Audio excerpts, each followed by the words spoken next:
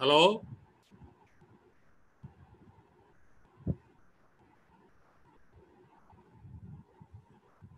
Dr. Talha Miran is there? Jabir, can you hear?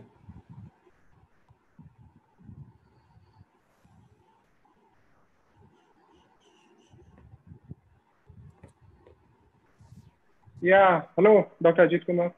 Yes. It's Dr. Talha. Yeah, hi. Yeah, hello. Hello. I think more or less things are very clearly audible and visible also. Is it from your Yes, side? Okay, all yes, right. yes, yes. So now, Dr. Mule should be joining us in 5-10 minutes.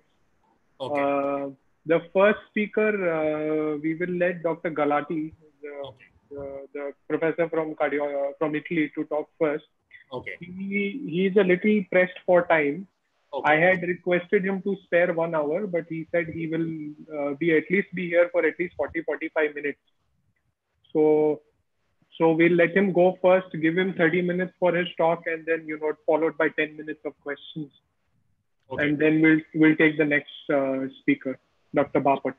The total duration is only 1 hour. Is it a very fixed or is it a variable one? No, we can extend. Our Anish has taken the slot for 1.5 hours. 1.5 hours. Okay, all right. Yeah, So we then can extend it. yeah, okay. So which basically means let the first talk go for 30 minutes. We'll have a discussion, followed by next person going on for 30 minutes. Yeah. And okay, all right. Yeah. So actually, not 30 minutes. I told him 20-minute talk and 10-minute discussion. Okay, Sorry. all right, fine. Yeah. And if you don't mind, I'll introduce everyone. I'll introduce you, Dr. Mule, and the speakers as well. I think you can do that. Yeah. Okay. I'll take the second speakers. You can take the first speaker. Sure. Okay. Now, do we have any idea what the topics are by the speakers? Yes. So, I had sent it to Dr. Jabir. I don't know if he sent it. He probably didn't send it to you. Yeah. I'll just read it out quickly. Yeah, cool. For the cardiologist, the cardiologist is from a heart failure and LVAD center. His center doesn't do transplants in Italy. So we will focus on advanced heart failure and LVADs. Okay. And without touching base on transplants. Transplants, I thought we are planning to do more webinar series. So we'll talk about that in the next video. So for the cardiologist, it is acute heart failure, cardiogenic shock, and COVID-19. Okay. Second is how to manage ambulatory heart failure and post-LVAD patients in a hub center for heart failure, and tips and tricks to resume normal routine cardiology and heart failure services. So just tell me that, see, the first person is Dr. Gulati. Dr. Galati. Yeah, from Dr. Italy. Galati, no? So his topic is, what is his topic? So acute cardiogenic. So these are the three things I told him to concentrate on. So acute cardiogenic shock and acute heart failure in COVID-19 pandemic. Okay, all right. So how to manage, and then 2-3 things I've told him to focus on: how to manage ambulatory heart failure patients and ambulatory LVAD patients during this pandemic, and what are his tips and tricks to resume normal services. All right. Because Italy is now lifted its lockdown, and they're trying to come back to normal. Yeah. And what about the next? So the surgeon will be talking about cabbage and COVID-19 and valve surgeries and TAVI during COVID-19, and then tips and tricks to resume normal cardiac surgery. So it's simple. It's going to be more interactive, I feel. Okay. So we'll just wait for everyone to join. Till then, I'll just mute my audio. Yeah, sure. Thank you. Thank you.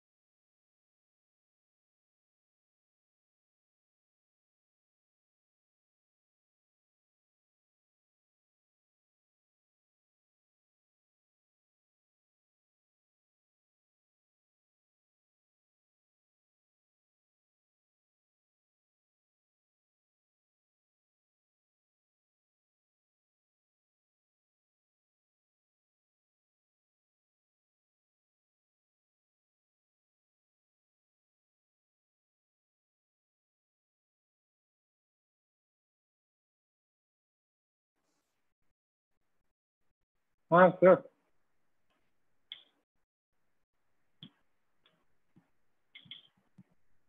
Your speaker is on mute, Melissa.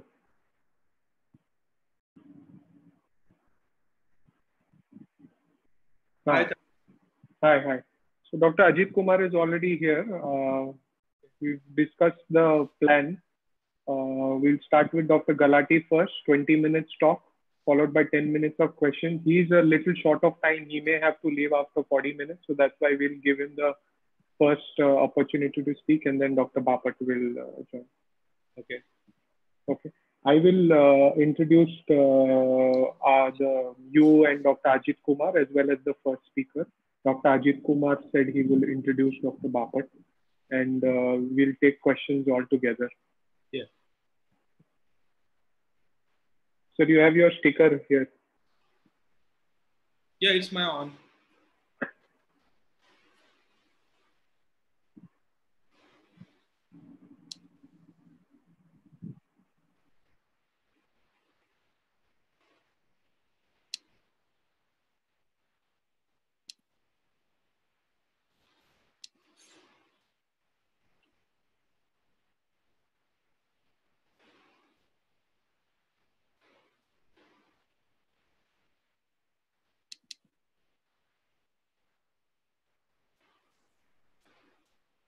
Anish, once the speaker starts speaking, please mute everyone else's mic.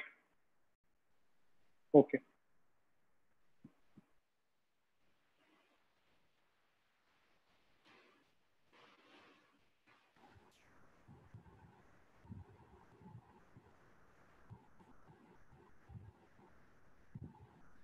Hi, Ajit. Good evening. Hi. Hello. Dr. Mulay.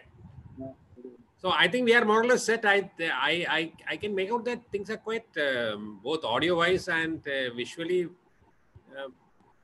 It's running fine. How is it at your end? Yeah, from my end, everything is good. Yeah. Dr. Tala also said it's fine. So I think that should be okay. So let's get that once more clear from Dr. Tala. So just tell us who's doing what. Oh, wait. I can't. Just hang on. I can't hear you. Have you muted or? Tala is muted, yes. Yeah. Okay. Yeah. So I just told Dr. Mule as well our plan. So we'll start with, I'll introduce you and Dr. Mule first, and we'll introduce the speakers. I'll introduce the first speaker, and then we'll get started with the 20 minutes talk, 10-minute discussion, and then you can take over and introduce Dr. Bapat. The questions and the discussion segment, we can just pick up messages from the chat. There'll be a chat window as well where people may be putting in messages, and so you can click there and pick up questions from there and discuss those questions for the audience. I think I can handle that cardiology discussion side, and you guys can handle the cardiac surgical discussion side. Yeah, I mean, I feel let's not keep the discussion section segregated. What we can do is general discussion. Okay. We want it to be more interactive. Okay, all right. Depends on the questions that are asked. So let that chat session have a lot of questions coming in. Yeah, you can say that in the beginning itself, so that. Yes.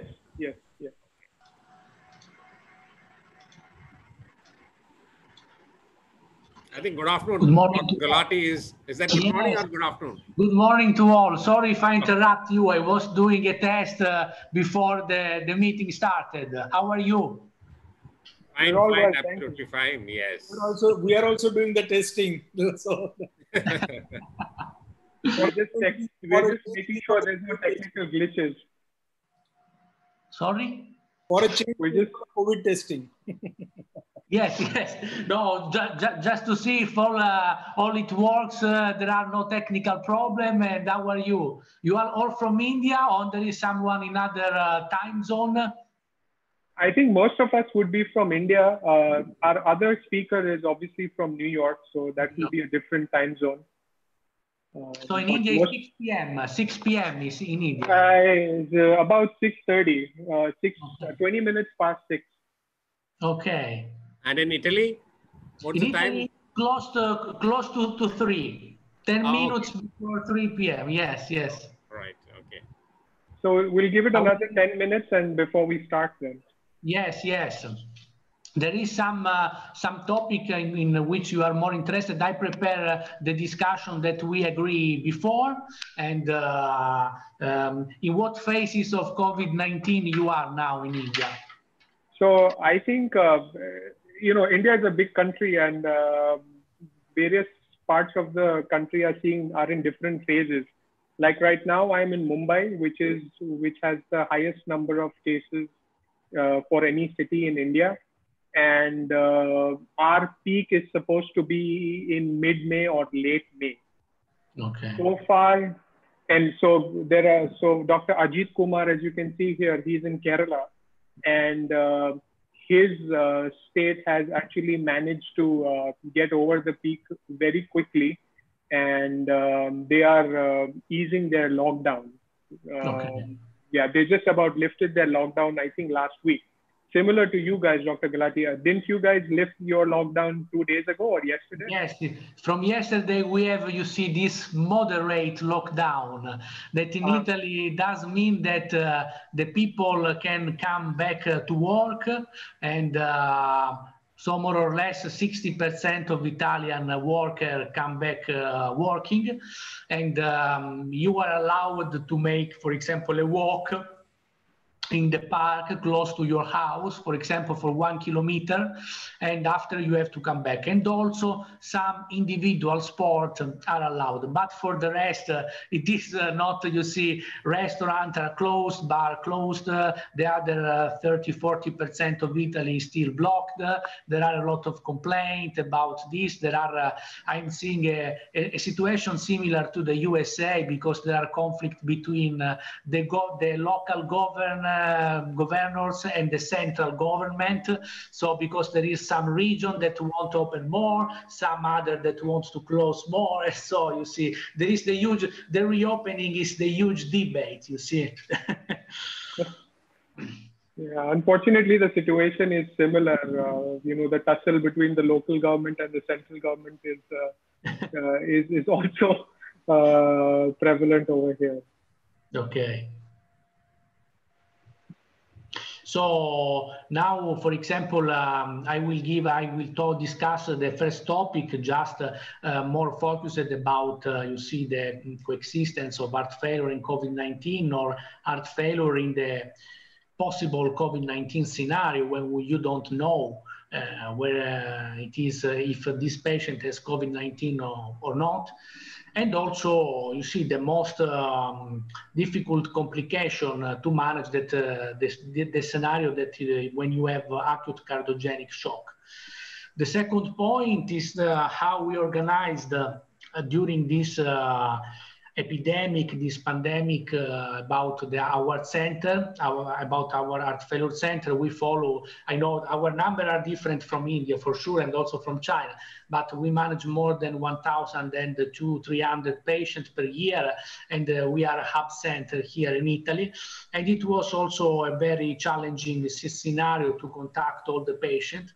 And also we manage also post left ventricular assist device patient, some little sensible, you see, precautions and advice in the hygiene measure in this LVAD, because as you know, they are more exposed for a bacterial infection, but also, you see, if they catch this awful virus, the consequence could be very deleterious. And the third point, that is the very big question that we are in these phases, because now you see we are on our desk planning the reopening, the possible scenarios, how to restart, because we think, because probably the real mild lockdown will start on the 18th of May. And we hope to reopen our center from the 18th of May, and we are planning now the possible scenario of reopening. So maybe in these 20 minutes, I will cover more or less these main topics. After, if you are interested in other topics, in other things, you can ask me without any problem. Sure, sure. We're going to have, I'm sure we're going to have a lot of questions. So we will keep some spare time for the questions as well. Okay. I think we'll wait for another 5 minutes before we begin.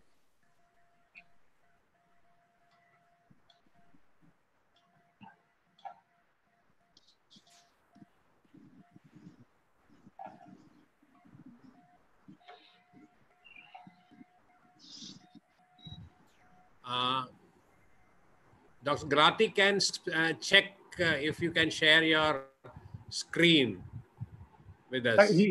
I don't think he has any slides, Dr. I don't have, sorry, I didn't prepare a slide because, yes, I had no time. Unfortunately, we are still in the emergency organization and we are doing a lot of shift.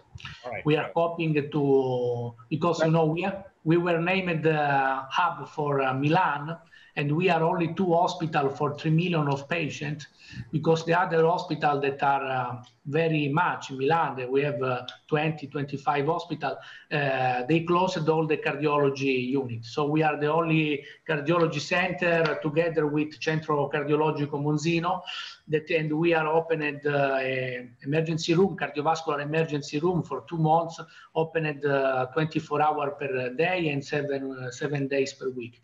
And so this had some implication, major implication on our life. Okay. Is Dr. Nandakumar there by any chance? Has he reached onto the scene? Sorry? No, I'm just asking is Dr. Nandakumar, is he on the? No.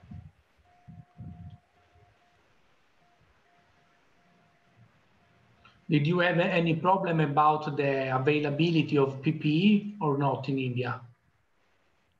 Yes, in a sense, yes. We have PPE, but I don't think the availability is that enough. So we are sort of conserving PPEs to do only if it is absolutely necessary. Yes. I come from a state, South and Kerala, where we have not had touchwood 0 cases for the last 2 days. So we are a little more comfortable. But I think Dr. Niran and others, they will need PPE for much more than us. Okay.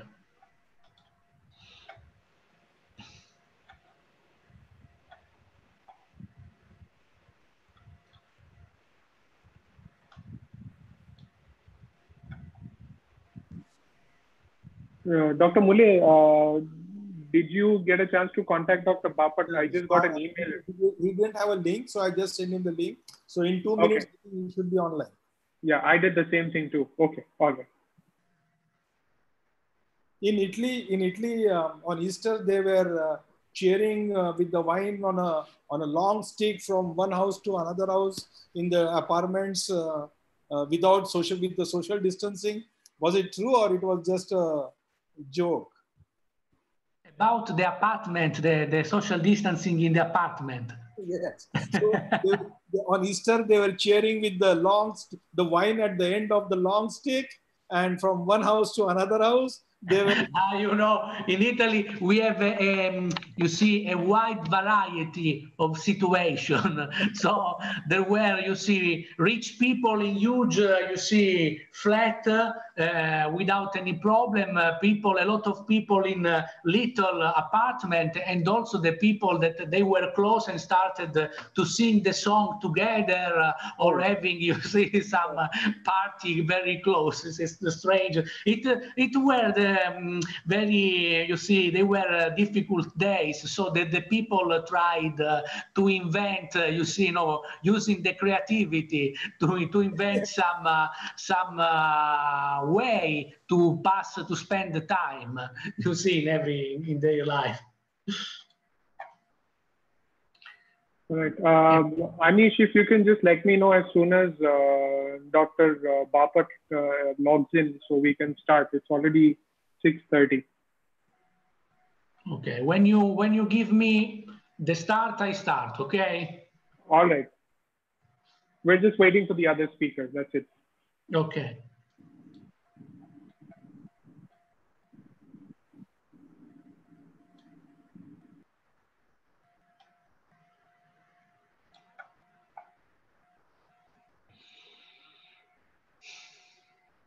How long will you be able to stay with us? Are you? And, no, probably I think close, very close to 1 hour. Probably maybe not all the hour, but I think 50 minutes because I think at 4 I have another, you see, a little call. But I think that I will stay more or less for all or close to all the meeting. All right. Okay. Thank you.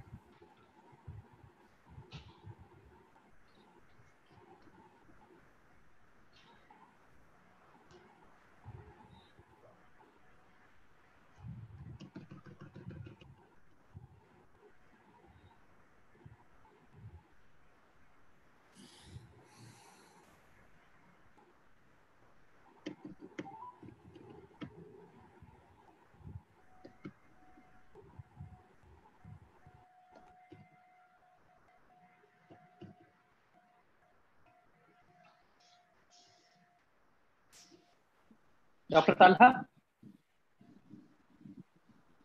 Yes. Yeah, I can hear you. Oh, okay. No. I just wanted to know what is the situation in Mumbai today. Are things getting settled or still the cases are increasing? No, not really. I think we had around 500 cases in the last 24 hours, maybe a little bit more than that. So not really. In fact, there's a big cluster that the local government just picked up 10 minutes from where I live, 55 cases in one day. Oh, right. So it's not really showing any signs of improvement. Let's see. They are predicting a peak in mid-May or late May. So for us, so that means a normalcy may be expected by only late August.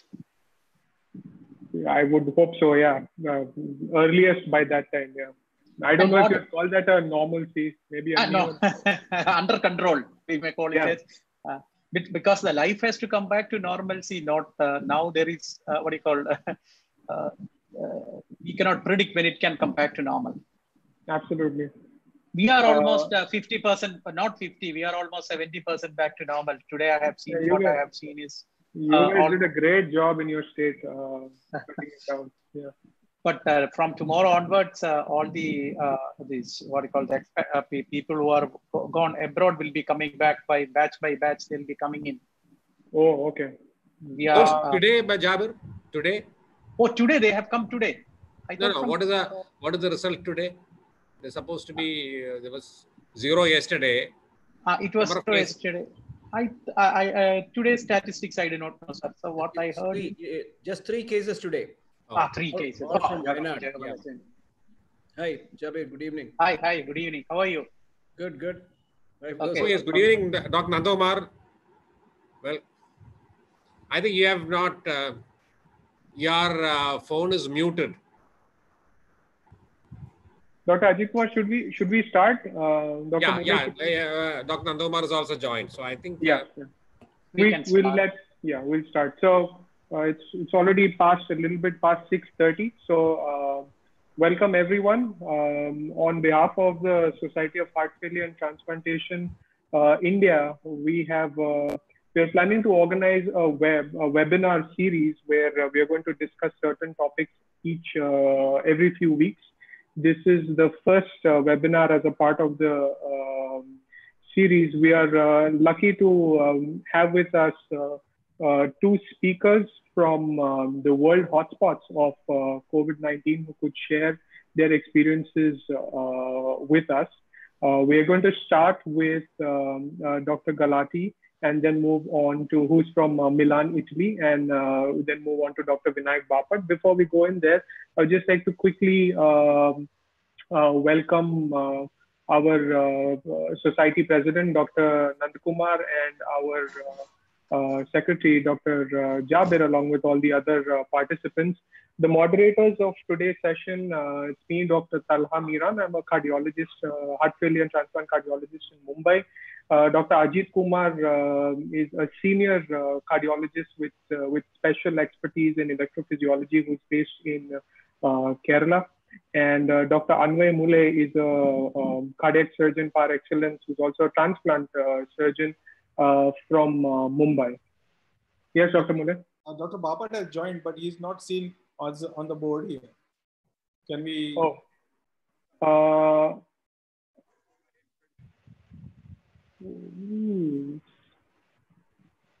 Here, I can see him.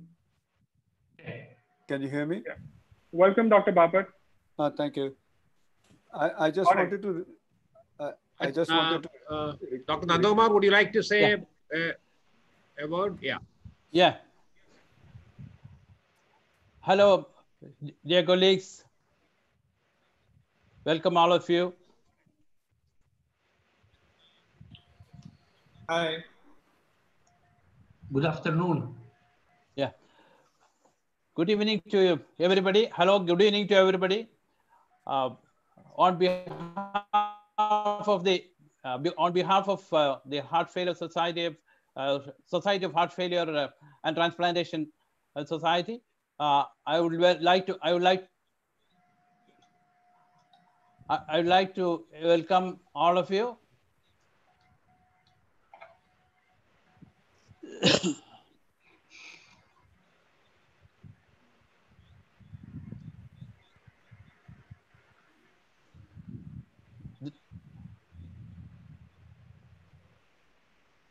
For the special webinar on heart failure and cardiac surgery in COVID days, COVID hotspots and ways to resume normalcy. As you all know, see, this is a global problem. We are all facing the same thing, and we have been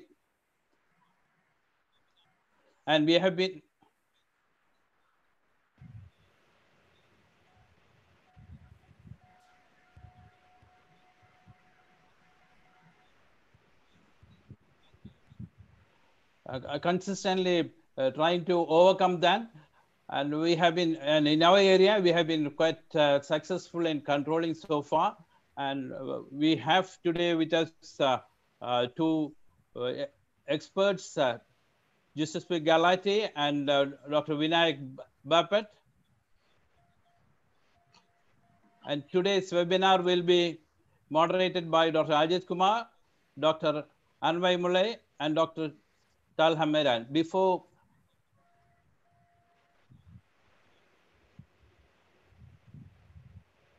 wasting further time, I would like to welcome all of you. Once again, the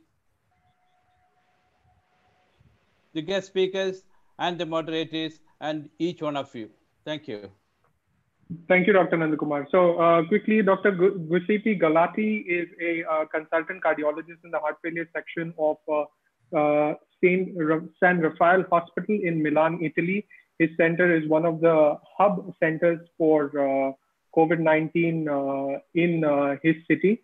And his center also happens to deal with the advanced heart failure and LVAD patients. So Dr. Galati, thank you and welcome.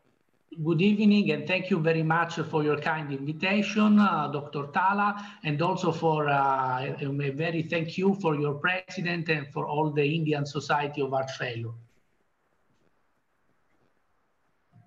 Okay, yes, as you know, I am responsible of the Heart Failure Center here in San Raffaele, Milan, and with you this evening, I want to share, I think, some hot topic that can be interest all the heart failure cardiologists and heart transplant cardiologists and also cardiac surgeon in the era of COVID-19. So if you agree with me, Dr. Tala, I can start with the first topic. Yes, please, Dr. Galati, please start. Thank you. The first topic that I want to cover is the possible scenarios to how to manage the acute heart failure and COVID-19. And in particular, we will discuss also the scenario of acute cardiogenic shock.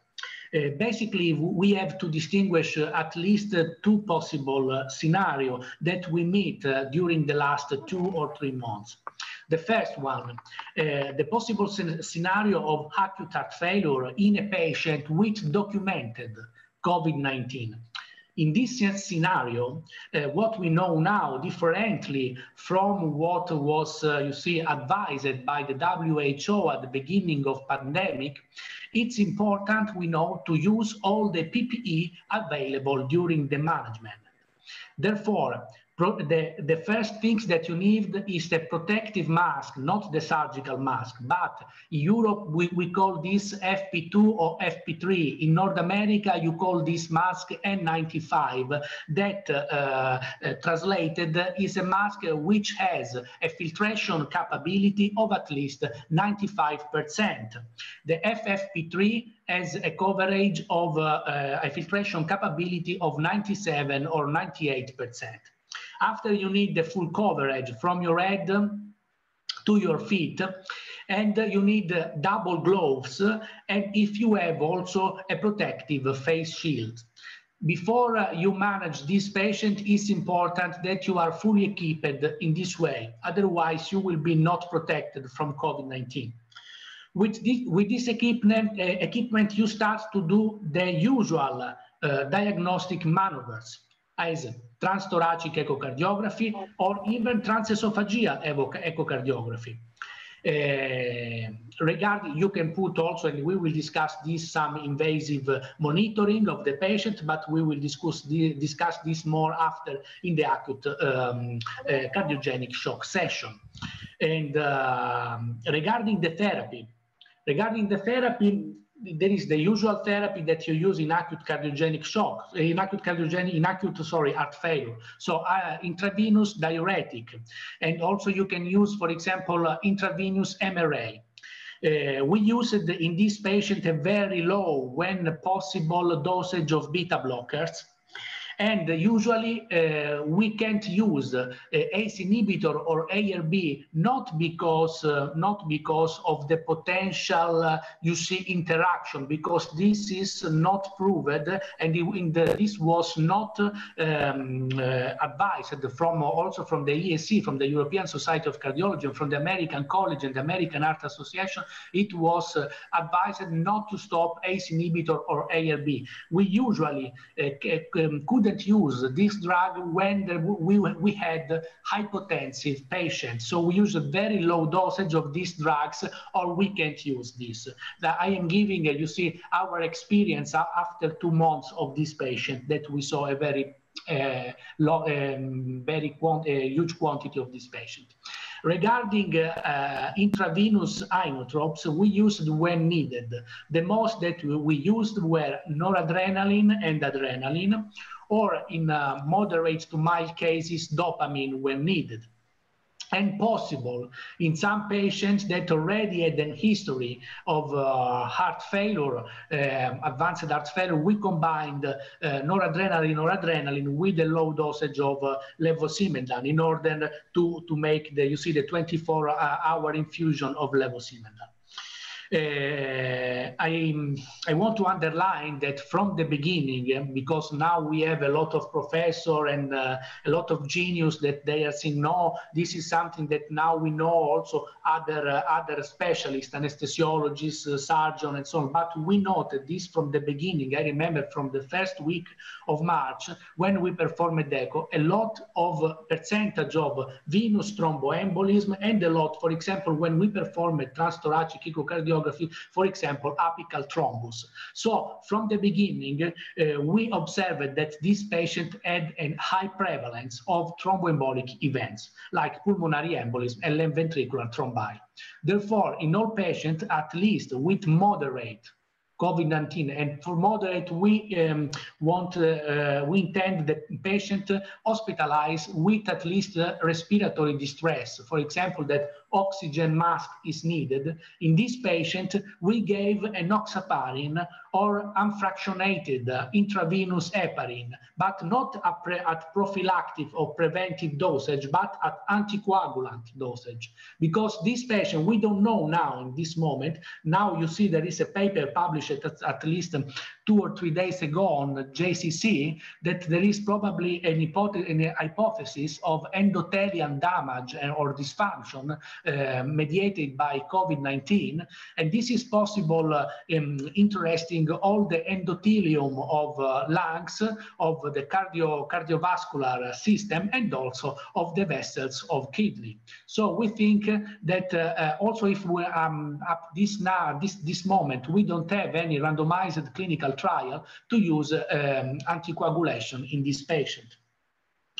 Regarding ventilation, we now know, and this I have to say, to be honest, that this we understood this after 1 or 2 months after managing a lot of patients, and also this is the feedback from our, you see, anesthesiologist, to privilege non-invasive mechanical ventilation. And I will discuss in 1 or 2 minutes now what I want mean with this sentence, to privilege non-invasive. Regarding instead the kidney function, you have to use the ultrafiltration or hemodialysis when needed as usual.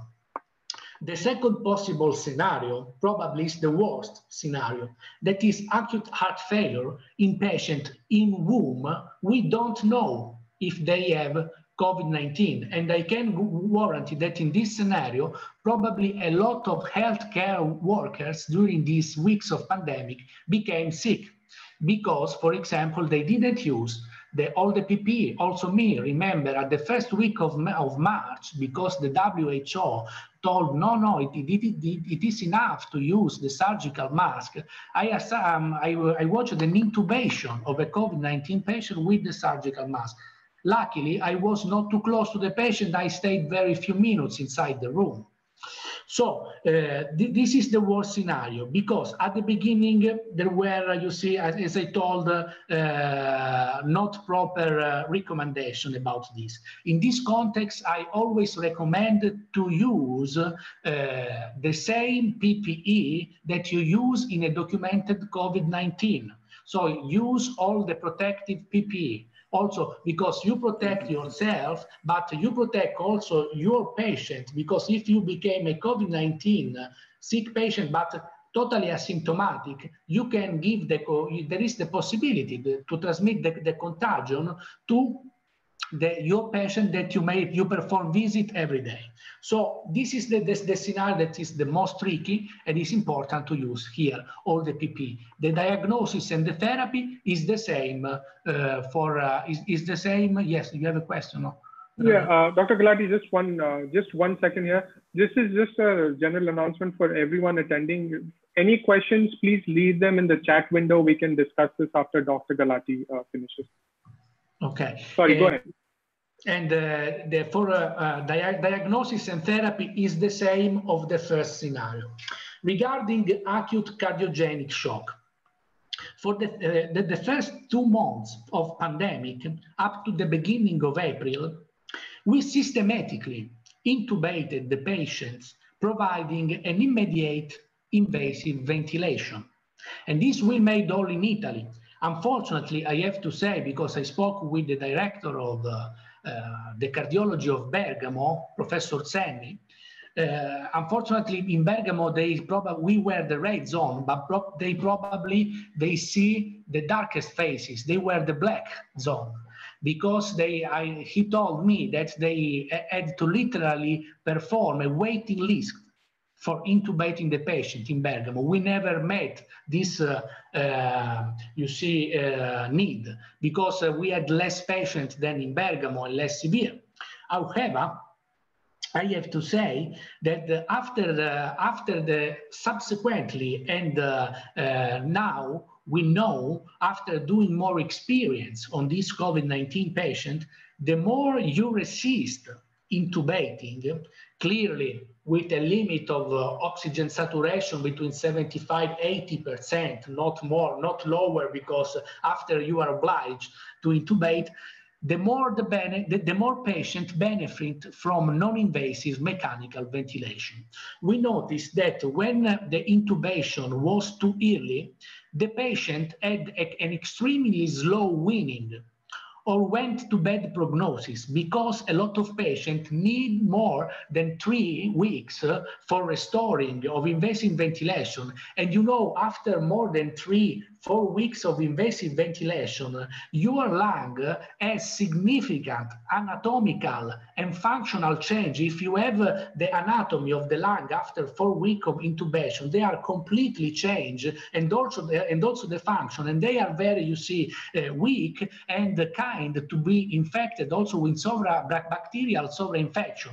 And usually when you have a patient with invasive ventilation for 3 or 4 weeks, in the majority of cases, we saw a bad prognosis that brought the patient to death. So we now know to resist and hope that until the moment that we can, it's better to privilege non-invasive mechanical ventilation.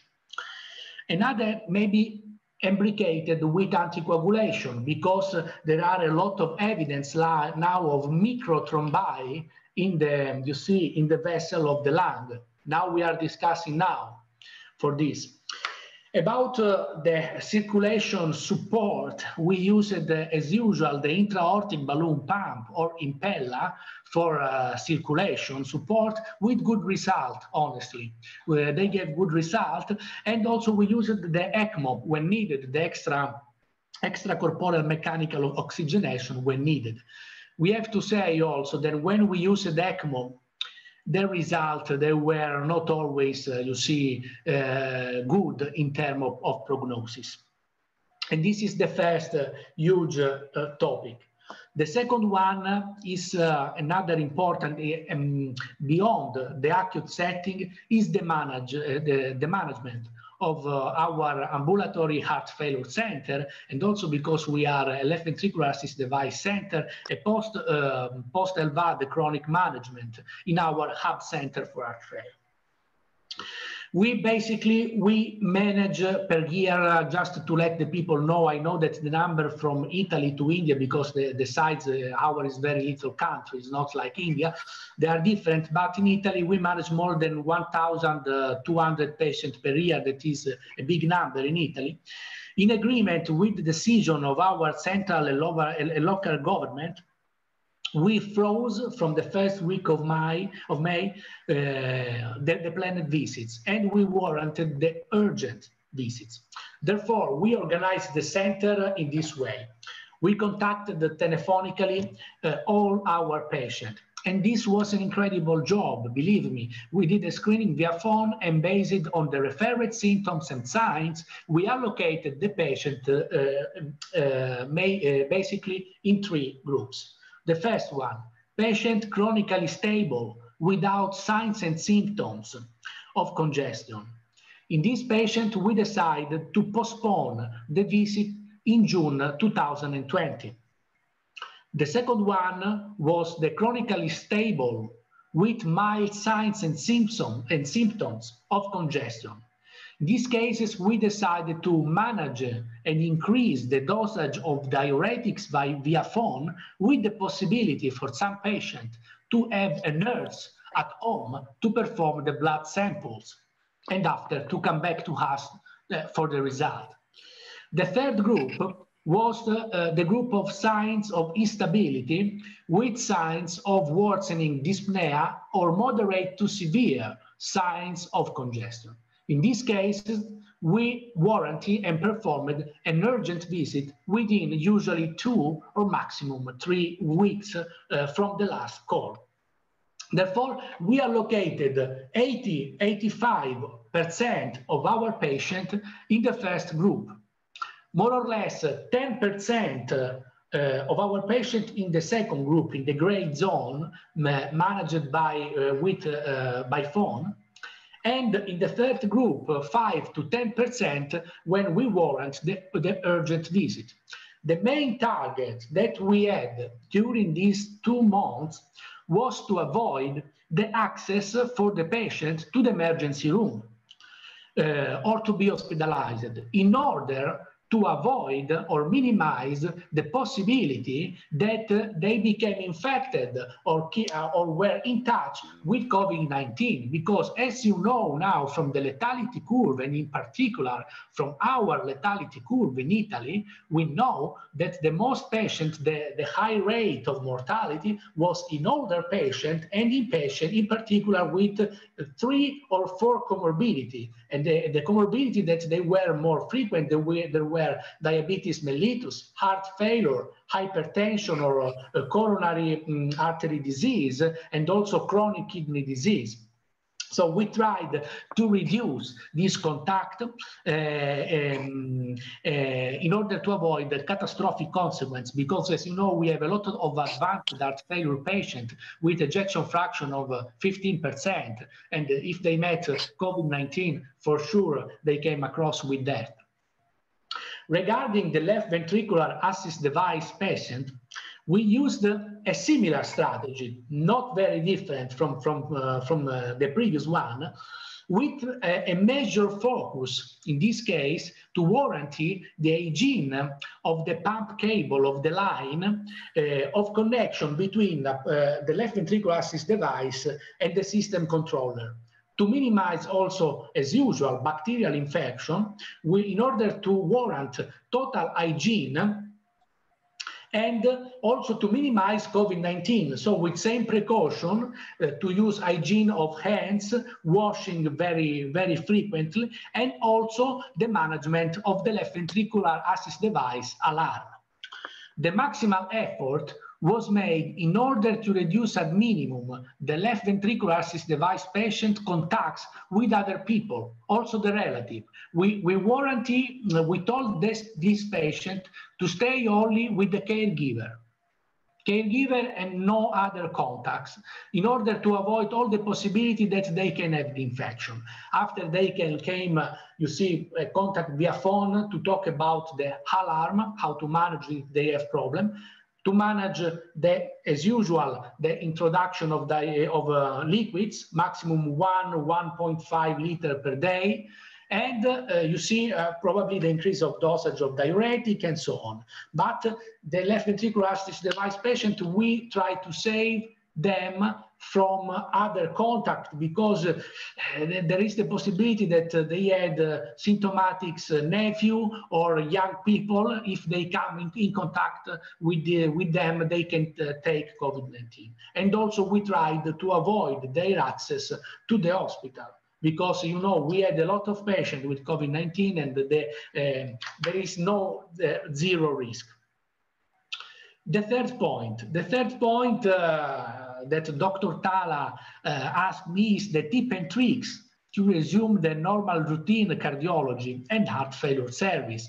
And this is the million dollar question, because now we are at this point, yesterday and today, we are at this point.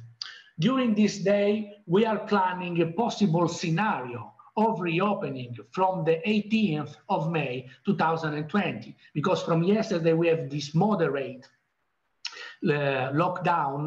We passed from strict in Italy to moderate in order to do a test for 15 days to see if the curve of pandemic still continue to go down, or if there is the possibility to have a second wave. So this is the monitoring that we are doing now. Surely we will start the scenario probably from the 18th of May. We will start doing visits to the patients that we included in the gray zone. So the first group that we managed by phone with diuretics, in order to see that all is fine, they have no problem of congestion, we can reduce or up-titrate the dosage of diuretic and so on. And also, you know, another category that we have to privilege now from May to June is also that the patient that they need to start the new therapy for heart failure, because it was expected now, after more or less 1 year, just less than 1 year from the presentation and publication of WHF, we planned to have, you see, the availability, the allowance from our pharmaceutical regulatory agency, AIFA, to have the possibility to prescribe this drug to our heart failure patient non-diabetic. And we planned to do this basically from June, from this summer, June, July. And now we have to think also to this group that we planned if there is the possibility to warrant this new therapy that, as you know, reduce morbidity and mortality in heart failure. About the organization, we come back to the organization. For sure, we will prolongate the duration of the visits in order to warrant all the maneuvers of hygiene needed in these cases. So the preparation of the ambulatory before, the preparation after, and also probably also we doctor we will have to do something, or if there is not another healthcare professional that help us in order to guarantee the maximum hygiene, also using alcoholic or sodium hypochlorite solution, for example, to use on the desk when the patient put the hands or some part of their body, or for example when they touch some surface without the protection, because now in Italy, you can't go out without the mask. So the mask is mandatory if you want to move from outside, from your home. So we expect all patients with the mask. But the gloves, they are mandatory only on the public transport, but not in other contexts. So for example, if we don't have patients with gloves and they touch and we don't know if they have COVID-19, we have to clean the desk, the bed, and so on, and the instrumental that we use. So warranty maximum cleaning, increasing the number, the duration of visit. And the third scenarios that now we are considering is to use just a little that we are using now, some telemedicine and some technological capability, for example, to send via mail or via app the report of the visit, for example, to a patient, not in order to reduce the staying inside the room of this heart failure patient. So basically, these are the main scenarios that we are now that we are discussing during these days. This for our heart failure center, but for sure during next days we will discuss other topic, other possible problems before to start the reopening of the routine clinical practice. Okay. Thank you so much, Dr. Galati. We have a few questions already lined up for you. These are some questions from our participants. What is your experience with tocilizumab in COVID-positive patients, and at what clinical stage was the molecule used? Yes, as you know, this research on tocilizumab started from China and was spread in Europe by Italy, together in collaboration with some Chinese doctors. So we are performing some phase 2 trial, and also the French group that you see took the line of this research. They recently published a very encouraging result on tocilizumab, and the basic design of our trial was the possibility to give this monoclonal antibody, anti-interleukin 6, within the 24-hour after intubation, in order to see if there is improvement. Unfortunately, what is my personal experience is the answer of the patient is mixed. Is a wide range of response, because we saw an impressive improvement in some patients, so that they improved so much that they needn't anymore invasive or non-invasive ventilation or even oxygen. So very much improved. Another grade zone in which the patient little improved, and unfortunately a zone in which the patient had no benefit. So it's very difficult now, you see, to to express a personal opinion. I think this is the very promising drug. I personally think this, but we have to know now what is the timing in which we have to give this drug, because after probably it will be not enough. For example, you see, there were 2 trials, very little, not international, one from China, another from Gilead, not very, accountable, that they not good result on remdesivir, but as you, I think, follow Professor Fauci, USA, the NIH, the National Institute of Health in USA, they performed a trial, 1,000 patients, international, all Western world, USA, Canada, Germany, Spain, UK, and so on.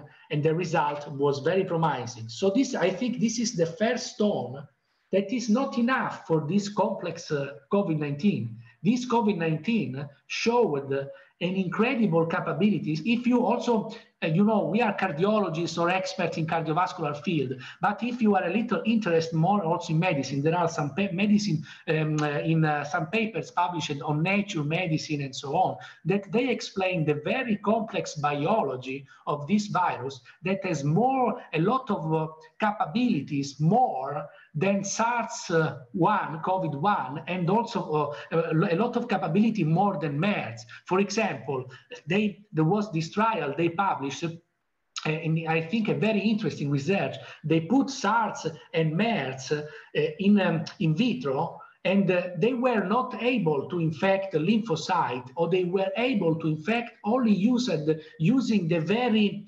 few receptor of ACE2. So usually they were not able to infect. MERS sometimes was able, but the vast majority no. COVID-19, that is evoluted virus, the most evoluted are able to infect more people and the lethality is lower. The less evoluted infect less people and the lethality is higher, no? In microbiology. This use this protein S, the S protein, that make literally a fusion with the membrane of lymphocyte and is able to infect the lymphocyte and to kill them. He's not so evolved like HIV virus, because the HIV is able to infect and reply his RNA inside the lymphocyte. COVID-19 is able to infect, so it's able to reduce your immunity system good response, not the natural, but the specific immune response, and kills the T lymphocyte. So the natural, the non-specific immunity is very much amplified, and this could be the basis of the inflammatory storm and the cytokines high level in this disease, that for sure there is a moment when this storm starts. And I think that this is the role of monoclonal antibody to stop this storm, but we don't know when.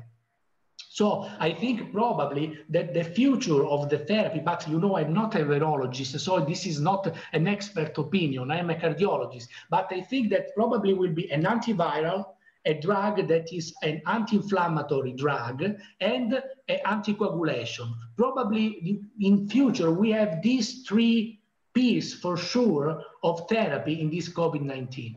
But the research, the research is going on. There are dozens of trials that the European Medical Agency and the FDA are performing and conducting in order to understand what are the best therapy for this for this virus. I suggest, I know that Dr. Tala follow me on Twitter. I suggest this paper published more or less 2 or 3 weeks ago on JAMA. It's a beautiful review of all the possible therapy that can help, and that there are trials ongoing. For example, if I don't know if there is a question on hydroxychloroquine, but there are a lot of study and a lot of people also. What we know, because we are cardiologists, about hydroxychloroquine, that you have to beware when you take, because we saw people that took higher dosage than the recommended dosage, and they took at home. So they had an extremely prolongation of QT interval, and they died from third side of the point in at home, because they had no monitoring of electrocardiogram. So my thinking is that when you have to start hydroxychloroquine, you have to take at the recommended usage dosage, not higher, and you need to have at least for 4 or 5 days the monitoring of the QT interval, because this drug also, when you make the embrycation with azithromycin, you can have an extremely prolongation of QT and you can die. So it's important that when you start this drug, you have the monitoring. I just Dr. Muley, yes, sir. You mentioned that the results of the ECMO were not very good. So I want to have 2 questions on it. Was it the late intervention, you think, that last minute, now nothing is working, so we'll use ECMO? That is why. On secondly, did you use cytosorb, as there is a lot of cytokine storm in these patients? So did you use cytosorb in these patients? You know, we use, in our center, there is this current, and we use cytosorb, you see, usually in our intensive care unit, also in acute heart failure. I always talk with this also with my residents, that they strongly believe on cytosorb, and we use. But as usually I talk, we don't have any, you see, prove that this works. We do this, but it's like a religion. We pray that it works, but we really don't know. Probably this drug, this monoclonal antibody, I trust more because they are impressively strong. Some patients, incredible. We have, you see, a subgroup of patients that really take advantage of this. For example, you can make a comparison in your mind. You can make a comparison, for example, on Vericiguat, that was published 1 month ago on the ACC College, yes, Victoria. Probably this drug is a drug that works in a subgroup of very advanced heart failure patients. So what we know now that we have to tailor, I think, our therapy.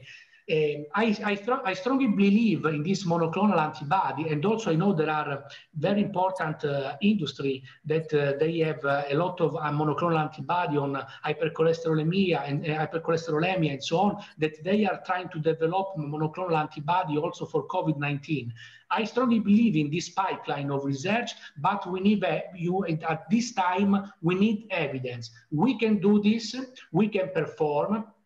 Then I think when we have this moderate patient, we have to give for sure anticoagulation and antiviral that at this time now we know that probably is remdesivir. And when there is the patient that is going bad, to give an a monoclonal antibody.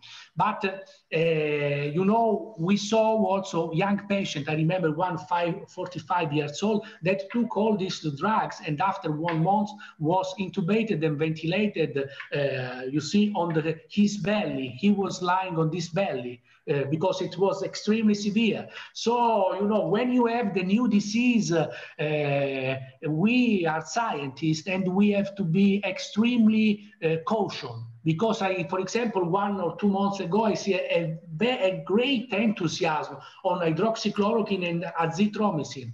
Maybe, but you know, we don't know. We don't have any reasonable proof of this. Maybe they can work. But remember, when you give a drug, in my opinion, always warranty the safety. When you don't know the efficacy, at least try to warrant the safety. And this was the case because I cited hydroxychloroquine and plus azithromycin. So I believe that in some months, I think in 1 or 2 months, we will know much more about this. Dr. Ajit here. Dr. Glati, see, there are a couple of questions on the role of anticoagulation. You have based your anticoagulation, is it based on the pathological reports that have come? Or do we have any perfusion imaging to have any proof? Do we know what are the pulmonary artery pressures in such patients? Do we have any evidence that the RV systolic pressure or RV dysfunction happens.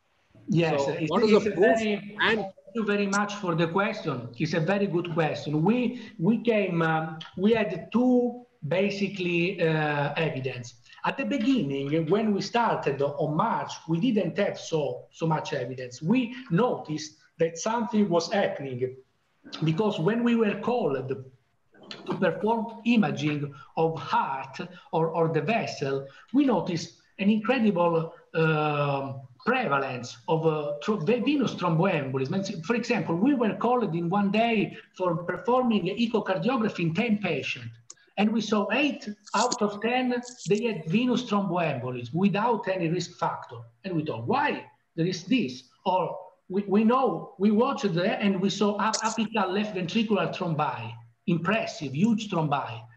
Why there is this? So we decide maybe this is COVID that produced this, and we, you know, because that time we were on the front line in the war, in the huge emergency, and we decided to give this as anticoagulation. After, on late March and on April, we had the proof of this, as you told, from pathology evidence, no? And this was my, you see, when I was talking, I referred to this. A lot of pathology, they told, we discovered these new things. So this is not new because we are seeing this for 5 weeks. When they performed pathology, they found thrombi, microthrombi everywhere in the lung circulation, in the kidney circulation. And so now, performing the cardiac, the CT of thorax, we see a lot of microthrombi. Now there are a lot of line of research from our anesthesiologists, you see pulmonologists and pathologists on this, but we, you know, we cardiologists, we don't try to, you see, to become beautiful with all drug. Enoxaparin is not the revolutionary drug, but in this case is very helpful because, for example, we noticed that one of the reasons because non-invasive mechanical ventilation was not working so well because there were thrombi in the circulation. So now, combining the anticoagulation, we know that non-invasive mechanical ventilation has the more probability to give a better saturation, a normal saturation of this lung. So also, if you know, if we don't have randomized clinical trial, we are in this position, but I can tell you that 2 weeks ago, they were approved trials on enoxaparin and or infusion heparin in our by our regulatory pharmaceutical agency. So the trials are going on. We strongly believe in the anticoagulation because we saw in this, we can say also better than tolicizumab, we saw the result of this, that anticoagulation works. As usual, as you well know, I know there is a cardiac surgeon and another here. You have also always to balance, no? Because if you have a patient with severe thrombocytopenia or patient that have previous major intracranial hemorrhagic event, you have to manage this situation. But usually in other patients, you can give this in a safe condition. Hello. I have just one question that as you are going to start your near normal or new normal from few days in this month of May, how is your heart transplant program will work with this? That how will you get testing of a donor and a recipient? Are there any plans? It is a very good question. As you know, as Tala know, in our center, unfortunately, we don't have the heart transplant because in Milan, we have 3 centers close to us that are Pavia, Bergamo, and Brescia, that they are allowed from the Lombardy region to make heart transplantation. Therefore, we make the screening and we are the main center for left ventricular assist device in Italy. So usually we try to work in cooperation and coordination in network, for example, with Bergamo, Brescia, and Pavia. And now, for example, we know there is a paper, a beautiful paper on JAMA Cardiology of 2 or 3 days ago that when you manage this a program of waiting list of heart transplantation with the potential bridging of LVAD is better in terms of survival with respect to left ventricular assist device as destination therapy. So it's better that we improve our protocol during the when we perform a waiting list before heart transplantation, but we don't know as alone by ourselves, because this is a coordinate work, a network with other hospitals. So do you think that with this COVID-19, the countries like Japan, Australia, and some countries like UK, where LVAD is not a destination therapy, but it is only bridge to transplant, will that policy probably change because of the COVID? Probably, but I don't know. You know, usually this is from evidence, and now you know that these are not randomized clinical trial. This usually, you know, we perform retrospective observation that, you know, sometimes they have bias and limits. So I think the best in this field, because in this field, we have to be honest, it is impossible to perform a randomized clinical trial because you are always aware of the patient that took a heart transplantation and of another one that took the left, because it's impossible to hide. Also, when you make, if you make, for example, a sham procedure, you can't, you know, and the maximum that we can perform in this, in my opinion, is a prospective registry in order to have a better evidence. But this retrospective on JAMA, I think that push us to improve our screening before and to mind our work with other centers in order to improve the collaboration. For sure, the COVID-19 will change the hygiene measure. You have to perform maybe a serological test, but for sure you have to search the COVID-19. For example, what I didn't tell before, but I will underline now, in the setting that you have heart failure and you don't know if the patient had the COVID-19, you have always to perform the test, the swab to the patient in order to know if he's positive or negative. This is something that we will always include in our algorithm, in our program of screening. I was just thinking that if because of the COVID, the chance of you getting a donor is going to be less, and then the LVAD insertion will be more. Secondly, I want to ask, what is your like vision for COVID affecting heart, and the heart failure patients coming in future will be more, you think?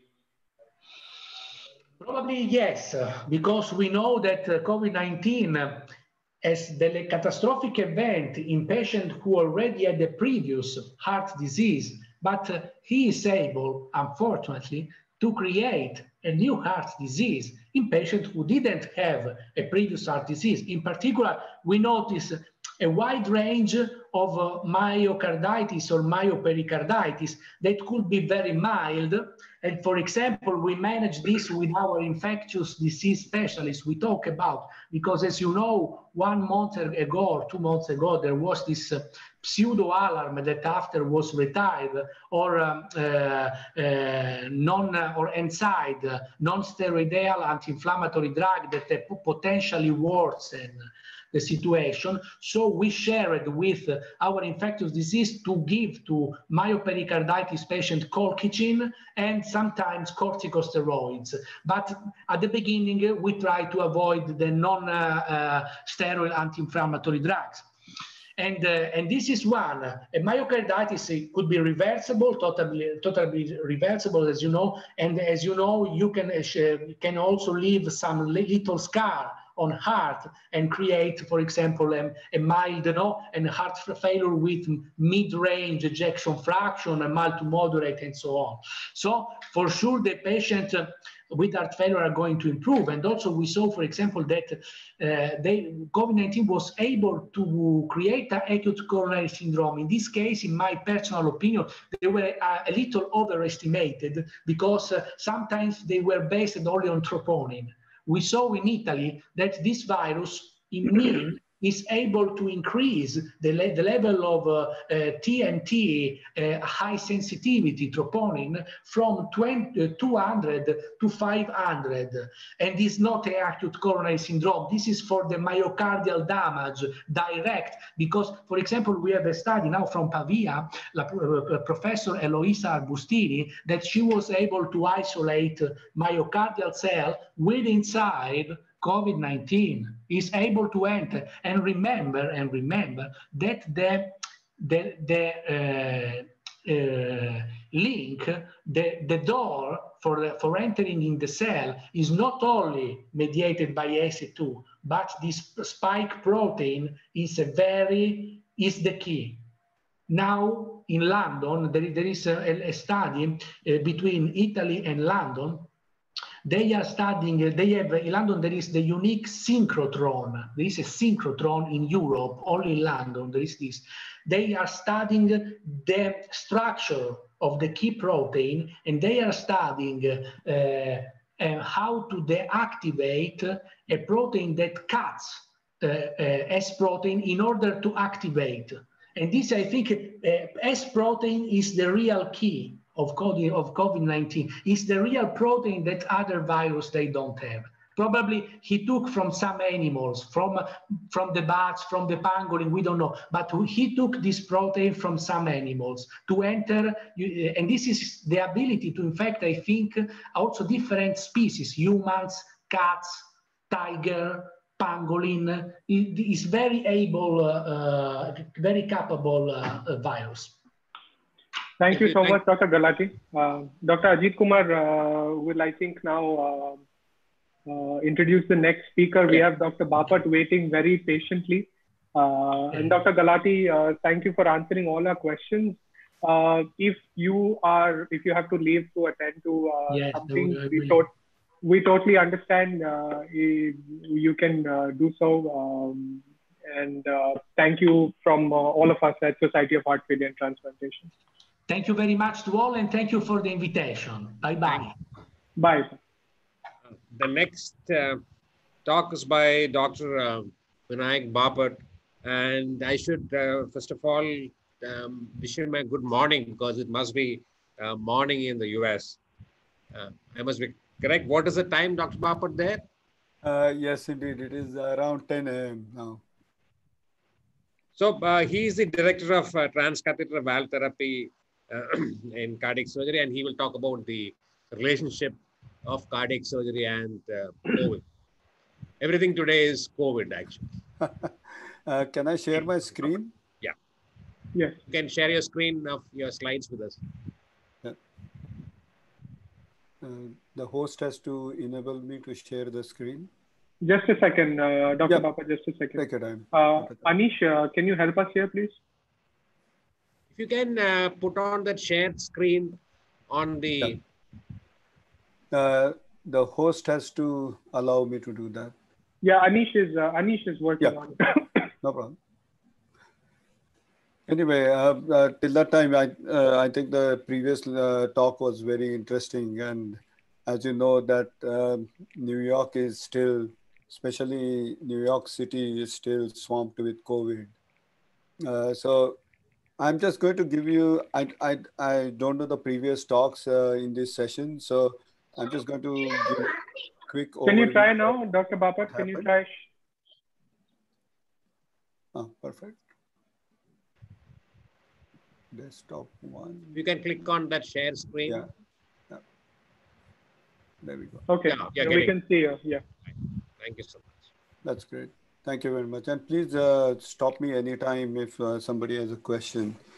I thought the best is to give you a bit of background so that then you know what strategies we are planning to put in to restart surgery, as well as structural heart in Colombia, as well as most of the hospitals in New York. So if you look at the timelines, these are pretty impressive in my mind. And these essentially show patients, diagnosed nearly every day. And you can see that at present, we have around 350,000 patients confirmed in New York State and around 18 to 19,000 deaths. So New York definitely is the epicenter of most of the cases currently being diagnosed in United States. And what is scary is just looking back, it's barely 1 month or 2 months since this timeline. The hospital structures, as you know, it's pretty similar to India. I would say that we have 12 public hospitals, which are essentially funded by New York State. And there are some VA hospitals, which are funded by Army. But 44 big private hospitals, out of which 3 are really big: NYU, Mount Sinai, and Columbia Cornell. Statewide, there are around 20 public hospitals and 176 private hospitals. Look, population of New York is around 20 million, so I would say equal to Mumbai or Delhi. But we have had a large number of patients who are positive. Of course, we don't know the denominator of how many patients have actually people have been tested, but a rough estimate is 10% of population at present is infected with COVID, and 1.8% has presented themselves to the hospital, and of course, out of which 25,000 have died. We were completely unprepared. And when I say unprepared, it's the truth that nobody ever thought that this is going to be a problem. And on March 3, when the first patient was, or first person was essentially diagnosed, this was what Governor said.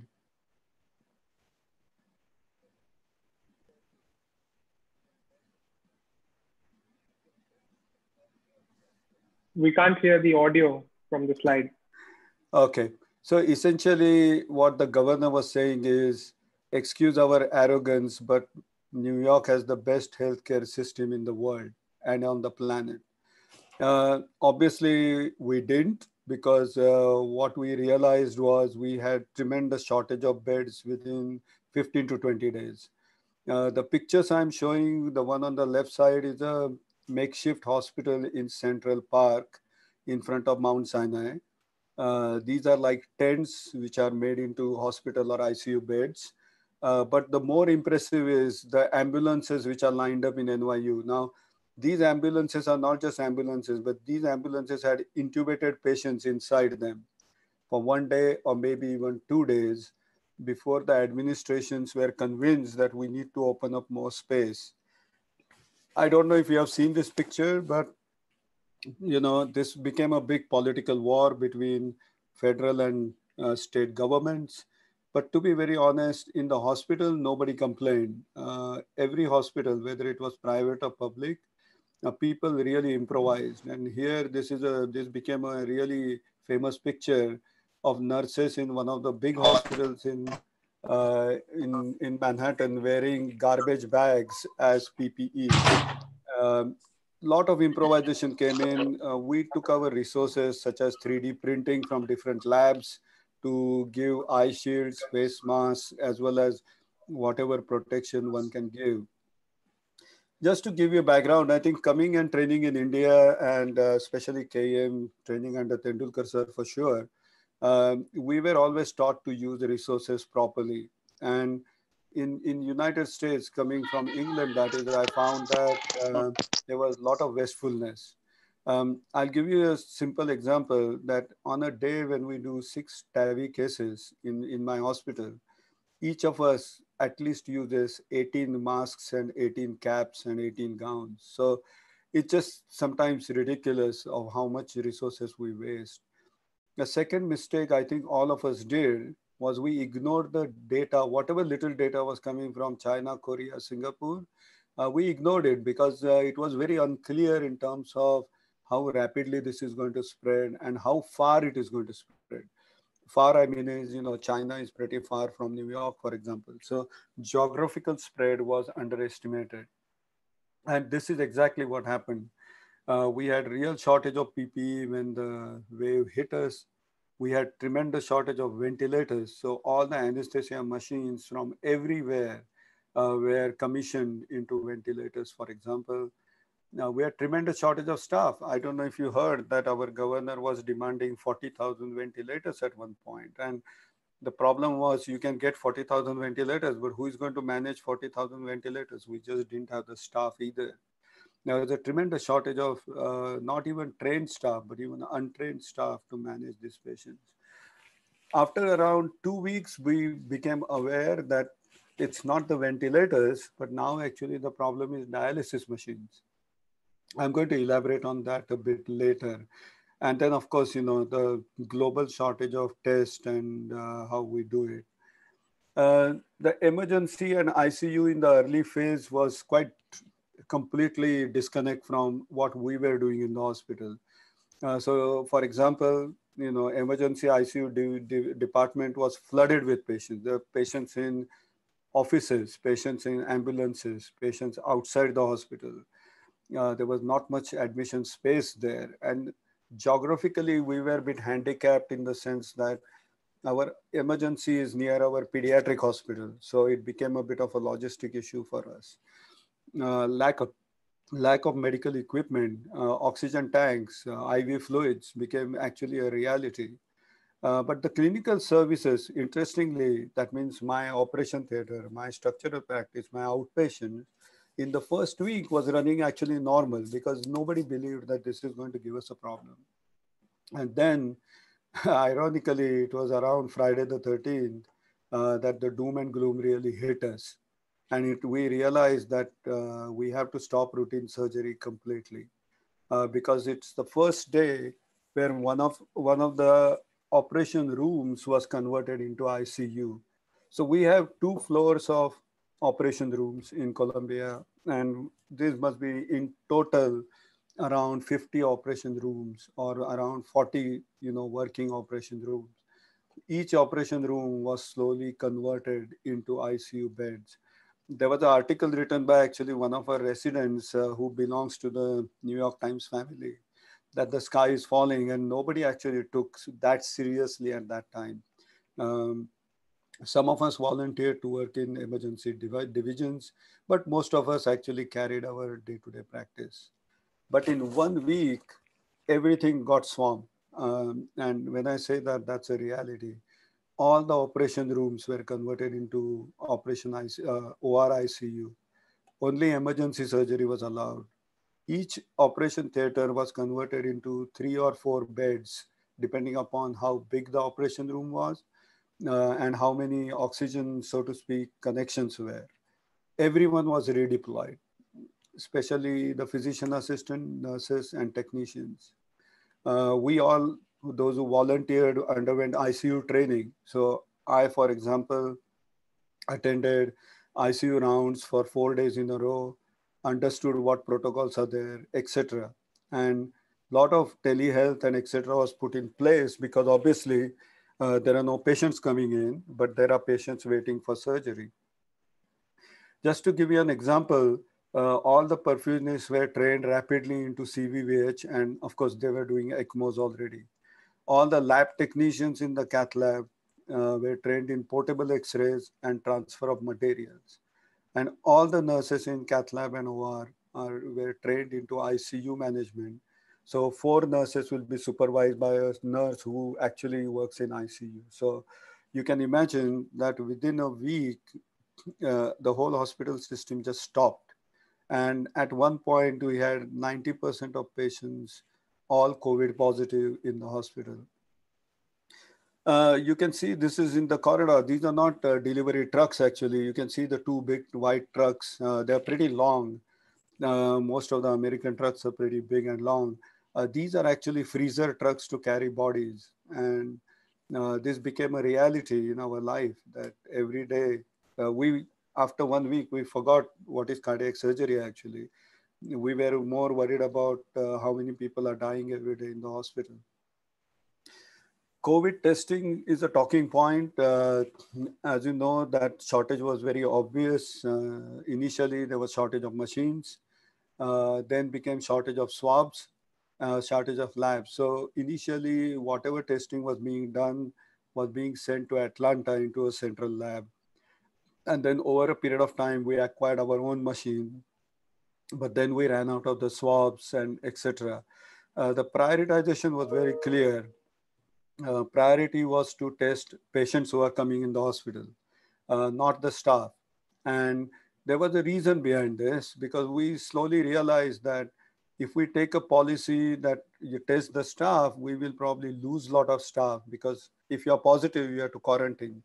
So essentially the guideline came as, if you have a fever, if you're really unwell, and if you have a fever, go home, stay for 7 days. And once your fever goes down for 48 hours, you come back to work, but put on a mask. And, one can criticize this, but this policy has worked very well in our environment.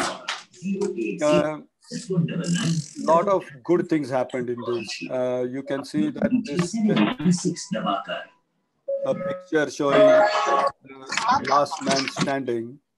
All the restaurants closed down, social distancing started, as you know, masks became very common. But the most important thing was we had a lot of donations coming through. And, not just in terms of money, but resources. Finally, the USS Comfort, which is a 1,000 bed floating hospital, arrived in New York. And this is a grim sign actually of things to come. And this hospital was essentially, it undertook all the non-COVID positive surgeries, not heart surgery, but general surgery, vascular surgery, pediatric surgery, etc. This ship has actually sailed off now in last 3 days. All the streets are empty, hospitals became empty, everything got evacuated pretty fast. We don't have an official lockdown in New York, but everybody is following. As you can see here, on a busy day, this is a Broadway, this will be buzzing with traffic and thousands of people. There's absolutely nothing. Hospital is the same thing. This is the main entrance. You can see there's nothing except one vehicle. We suffered a lot, but I think the bottom line was there were a lot of good gestures. Food for emergency worker poured in. As you can see, that PPE donations, a lot of our rich donors went out of way and probably bought N95 mask at maybe even $100 a mask and sent it to the hospital. The more innovative things came, like child support, because a lot of essential workers had kids and now schools are closed. Online schooling, and kids of lot of attendings, consultants volunteered to teach other kids online to take their homework, etc. Coming to restructuring of the hospital, it's actually, even at present, it is still like this. Our building was restructured. We had many wards which were taken over as ICU spaces. You can see that, there were some specific areas where we could sit and, socially distance as much as you can and eat. We all underwent ICU training. We had to undergo, some training to manage patients, because I do ICU rounds at present and take care of patients. For example, I just finished 6 nights last week into ICU.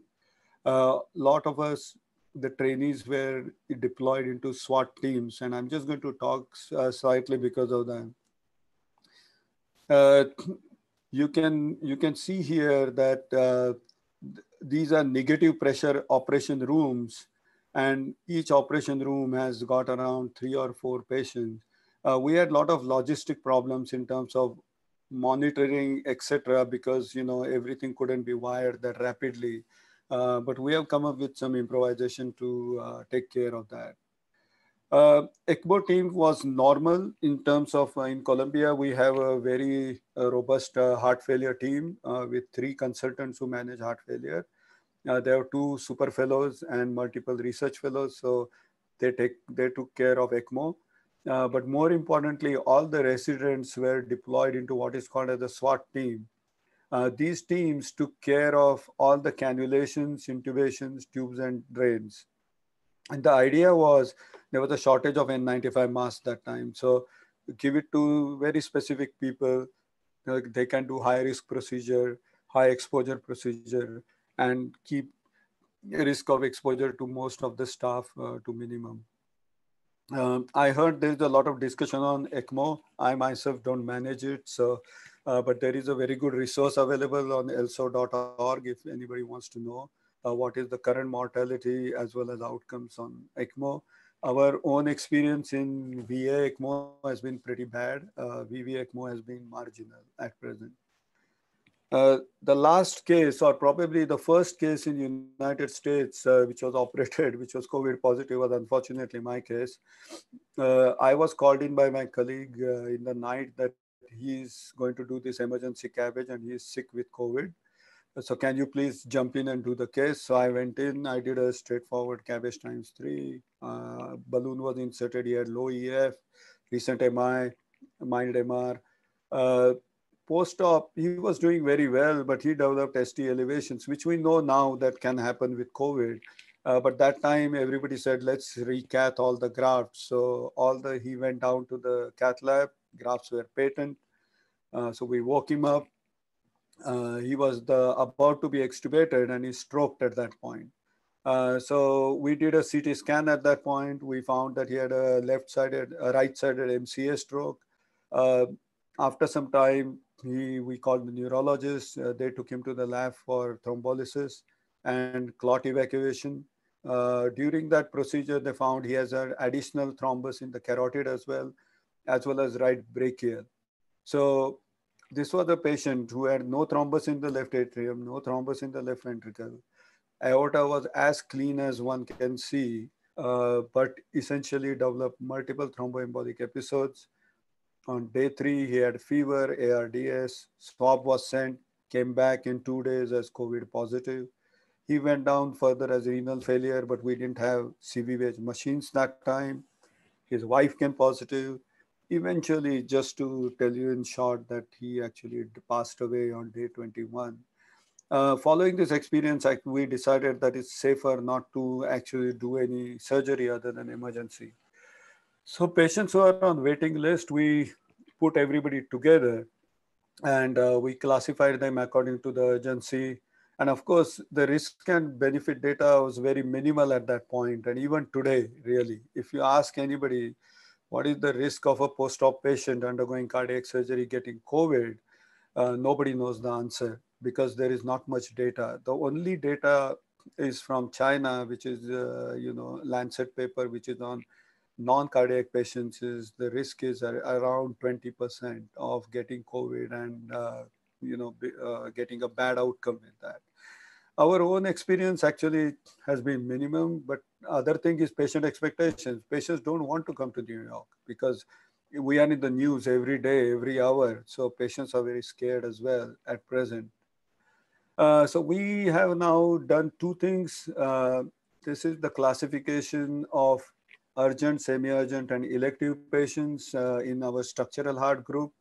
And you can see, you can add, left main, myxoma, infective endocarditis to the urgent group. These are the patients you would probably consider operating in the current climate. Semi-urgent, elective is questionable. So we came up with certain ideas, and these are ideas which we have applied in our own setting. So you can see that the figure on the right side of the screen is probably us, where the COVID curve is quite large. And you may be, New York-like, or you may be probably South Korea-like, which is on the left side. And then you can decide, for example, here, aortic stenosis, where your tier 1, tier 2, and tier 3 fall, and then make a rational, decision in terms of should we treat the patient or not. Honestly telling you, this is pretty subjective. So it more depends on what we think as clinical emergency and urgency and what the patient is willing to undergo as well. But this is a pretty important diagram, and you can modify this for open heart surgery as well. So for TAVI, for example, we decided that let's do this very innovative kind of diagram. So procedural anatomy, for example, it's a high risk anatomy. That means you are not going to get very good result, versus ideal anatomy, which is in the center, which is you are going to get good result. Resource limitation, if you have no resource limitation, then that's great. But probably we currently are into moderate resource limitation. 1 month ago, it was severe. Long-term survival, that means the benefit of therapy. And then, of course, symptom status. So, in the middle is emergency. So these are just 2 examples of, what 2 patients might look like. So a younger patient with a life expectancy higher, with who is more symptomatic and good anatomy, I think one can do the procedure today, because we can bring in the patient same day and hopefully discharge the patient next day or the same day night. But on the other hand, there's a elderly patient who is in, tier one from symptoms with bad anatomy. I think it's better to defer this, because most likely the patient is going to stay in the hospital for long post-operatively, and then going to get COVID and probably then going to have bad outcome. So for elective patients, what we do at present is we call them twice a week. We make sure they're fine. There are very few patients who initially decided to go to, for example, Mayo Clinic or Cleveland Clinic, but then realized that the problem is everywhere, so kind of stopped. The biggest issue we have currently is the outpatients who are still coming in. We see them on telehealth now, but the issue is, how do we see their investigations? So patients have to send their investigations in advance. Then we look at the CAT scan and echo and whatever is available. And then we do a telehealth. So there's a lot of delay in terms of consultation. The problem is, if after consultation we think we need to get an additional investigation, it's an issue, because as you know that patients have to go into a CAT scan, then they have to clean the CAT scan machine. Similarly, TEE. So we are currently deferring everything. We are telling patients that in 2 weeks' time, we will contact them and we will keep in touch with them every week at present. And when the time comes, we will get them in for investigations and then treatment. So this is exactly what we do at present. Just to give you an idea, in last 1.5 months, we have done only 2 adult cases. One was a myxoma, one was an infective endocarditis root. We have done around 8 TAVI cases, like today being the 7th and 8th case as we speak, and 1 MitraClip case. And these cases have to be submitted to a committee which approves them. Then it goes to a secret committee which approves resources, and then only we can undertake these cases. So where are all these emergencies gone? We haven't seen any dissections. We haven't seen nothing. So MI. So this is what the New York State graph looks like, and the same graph probably will look like in London as well at present, that the number of out of hospital deaths have increased. And most of these people are not getting any autopsies or anything. So we assume that a lot of patients are staying at home and probably dying because of heart disease or some other problem, but is going unnoticed at present. When we undertake surgeries, it's very clear that you have, if possible, induction room, and then the patients moved into another OR to do the operation. The logic being, if there is any aerosol or droplet dissemination during induction, people are not working in the same room. Now, this is a luxury. At present, we have 4 operation rooms specifically for these things. If you have that facility, that may not be a bad idea. We obviously have minimum staff, no laminar flow at present, because if there is a laminar flow, there is a theory that there's dissemination of droplets. So there's again minimum diathermy use. And more importantly, Columbia being a very good training center for trainees, at present, all the operations are done by the senior surgeon. Video ante video start అవుతుంది. So participants ఇక్కడ ఎంతమంది ఉన్నారో తెలుస్తుంది. So I don't know if any of you know, I'm sure most of you know, but there are 2 types of N95 masks, the one in blue and one in which is a duck bill. Honestly, if you are doing an open heart surgery, my advice is to use the duck bill because it's more comfortable. The blue mask is a torture, and last time I wore it for 3 hours, it was really hard.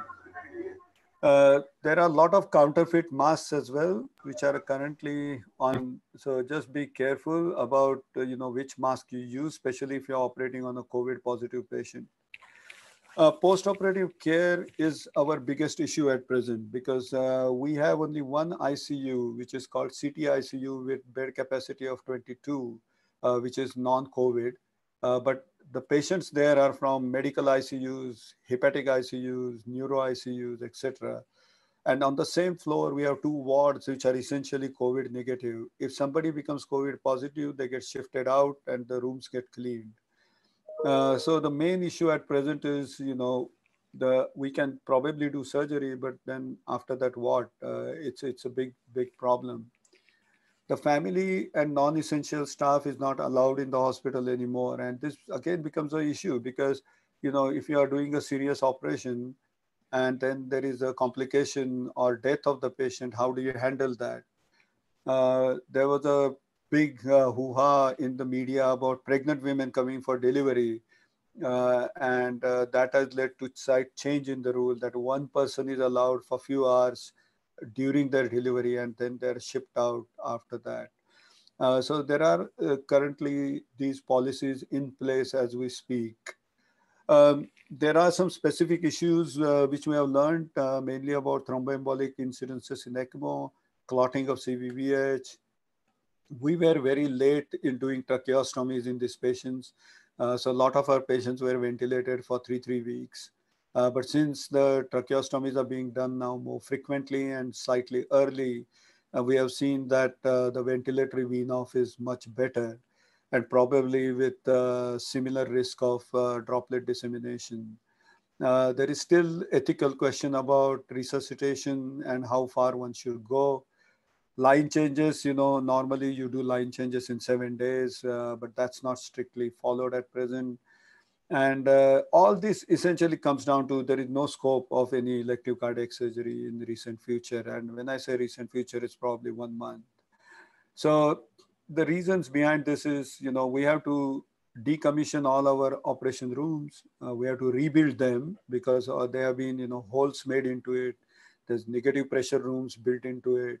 We have to reshuffle our ICU. We have to bring our staff back from wherever they were deployed. Now, NYP has around 20 hospitals and a lot of our staff has gone and is working currently in other hospitals as well.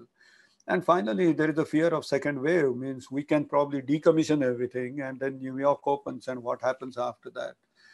And I'm sure this is, frequently seen on WhatsApp is influenza pandemic, what happened. And the second peak was actually taller than the first peak. So that may still happen in New York. So our training has suffered. We try and use our Zoom as much as possible. As you can see, the good thing is that the total hospitalizations are reducing in New York. And this is a graph showing that at one point around 18,000 patients were hospitalized. The number is at present half. Of course, that means that a lot of patients died as well. And the new per day hospitalization has come down, which is very good because our number of death or discharges are now more than number of new admissions. So definitely the trend you can see for at least last 2 weeks has been on the positive side.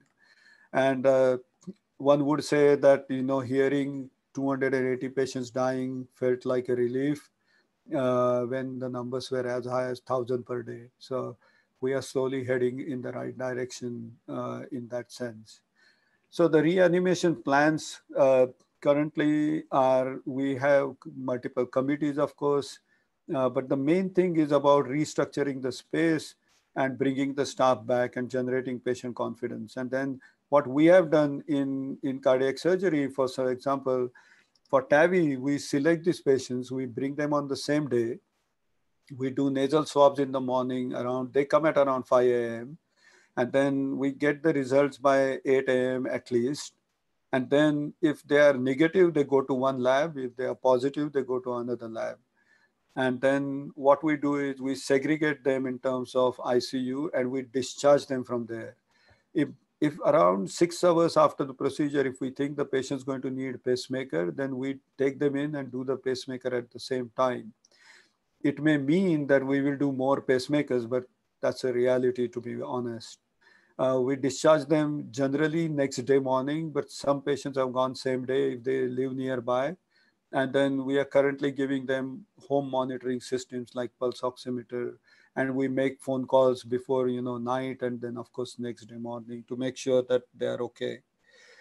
Open heart surgery is a more complicated scenario, and this is just a proposal at present more than reality. We are not doing any urgent or routine cases. But we have submitted an executive summary in terms of 3 levels of cases, as you can see. And this is the grid we will be following. We are going to try and manage what is called as resources properly.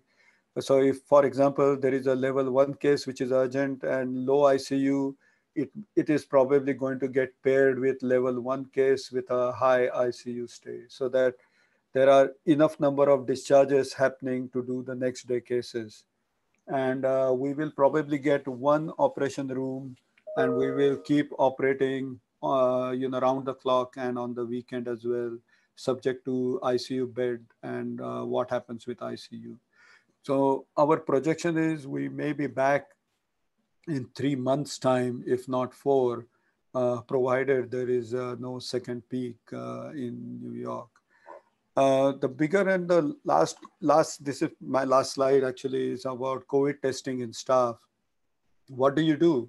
Yesterday there was an article from one of the hospitals saying we have tested all the staff and all 100%, but the problem with testing is it's very confusing. We all know now that the nasal swabs can be negative as much as 30%, false negative. Antibody, there are hundreds of tests, there's no standardization.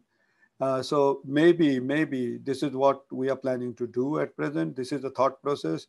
If, of course, you're COVID symptomatic and nasal swab positive, you should go home and quarantine. And then there are 4 groups of people at present working in the hospital. Those who were COVID positive, but now have come back with negative nasal swab, they undergo antibody testing. And if they have developed antibody and the nasal swab is negative, you are safe to come back to work. However, if your nasal swab is still positive, then you should repeat your swab in 1 week's time. And then if it's negative and you have antibodies, you are safe to go back to work. If there's a risk of COVID exposure, for example, myself, then I should undergo nasal swab. If it's negative and my antibodies are positive, then that's fine. I'm actually lucky and I'm perfect.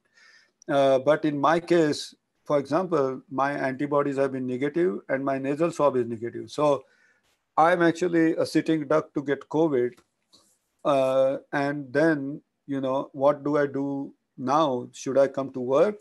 Because negative swab doesn't mean much. It means that today I'm negative, but tomorrow I may be positive. So I think there is still a lot to learn before we start going back to a normal routine. So we don't know many questions. The good news is the warm weather is coming and now the tulips are, blooming. So hopefully there is some positive mood. But for most Americans, warm weather and tulip is not important. But more important is all the Starbucks are opening now. So that's definitely a good sign. And hopefully it continues to be the same. Thank you. Hello. Beautiful, Vinayak. Very happy as usual. You are lucid and very practical talk at very experienced. And I think the New York is a mecca of the problem of this pandemic at the moment, which you are in it and tackling around it. You explained to us and you presented to us the case which you did of CABG. And my one question is that even if somebody is negative to begin with, and if he requires an emergency operation, should we take the bronchial lavage before extubation from the endotracheal tube? And should we treat every patient as COVID positive? Absolutely. I mean, I think you are spot on. The idea is universal precaution at present. And if a patient is negative at that point, doesn't mean much, because as we know that 30% are, false negative. But bronchial lavage has been shown to yield better results. So when we have done a deep bronchial or post-tracheostomy swabs, etc., I think the false negative rate has been 10% or less. So definitely, I think it's more reliable. The nasal swab and oropharyngeal swabs which are being done, a lot of them are who does it and how well they do it as well. So absolutely. The main problem is if you know the patient is COVID positive, should we do open heart surgery? Uh, there are so the current understanding is if there is one and we have to do one, from patient management point of view, run the ACTs high because there have been enough incidences of ECMO circuits clotting, for example, and CVVH clotting. There is still questionable use of steroids during surgery for, there's obviously a big inflammatory reaction at that time. So whether to use it or not. Post-operatively, the major observation has been stroke and intracranial bleeding. In fact, one of the patients who underwent an emergency LVAD 3 days ago, a pediatric patient, I just heard that has had a massive stroke because of intracranial bleed. So we seriously, honestly, we don't know whether it's safe or not at present. From staff point of view, I think PPE, which is critical. And just to tell you all that if you have an N95 mask, you can use it for maximum 8 hours in one go and maximum five times more. So total of 40 hours, you can reuse it safely. That's the CDC guideline. So please don't throw it away. As you know, couple of people are doing at present in our hospital. We had to re-educate them that we still have shortage. So as a surgeon, I'm not an epidemiologist or infection control, but as a surgeon, what I'm following is that initially the phase was when the pulmonary problems were more, then the cardiac and pulmonary were done, then thromboembolism were quite a lot, and then the neurological problem because of thrombosis, as in your case you presented it, and also the thromboembolism in the lungs, which is coming up as a etiology or as a pathogen Absolutely. of the problems. Yeah. And another is kidneys. 30% patients are renal failure at present. Renal failure, yes, and the kidneys. So, considering all this, that do you think that tower will be a better procedure in next year or so for aortic problems? Our view is completely that at present, because as you said, as I showed you, we have done 8 cases now. So our plan is to do 4 cases per week at present. We have at present commissioned cath lab. So cath lab waiting area was also converted into ICUs. So now that's been decommissioned. So those patients have gone up now. So we have taken control of that area. They will be cleaned and restructured, and then by next week we'll do 4 cases per week to start with. Because the problem is, otherwise, we don't have staff. The staff has been all redeployed, so we don't know where they are, and unless we bring them back, we can't do cases. But the good thing about TAVR is that patients can go home next day. So it's a dilemma, but I think it's a good solution. Dr. Ajit here. Fantastic talk, Dr. Bapat. It tells us a lot of what really happens on the ground zero in New York. I used to, of course, think the ultimate mecca is US, but what really happened in New York, to be frank, has disillusioned some of us. All the money in the world could not save New York. So I think there's some lesson which we need to learn. I'm not really sure what is that exact message, that you should, is it an anticipation, or is it what really went wrong in New York? Is it because some anticipation problem? And before, partly yes, but even if we had anticipated it, to be honest, the flood of cases was just too rapid. And when people ask me, about the second wave, I feel that the susceptible population has already shown themselves now. So the second wave will be less, because if you see that, by mid-March, we had so many cases, but they were the exposures which were happening from February probably. So, we saw them much later.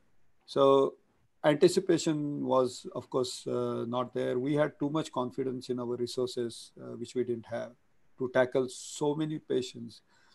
1,000 patients coming needing ventilation was just impossible to handle.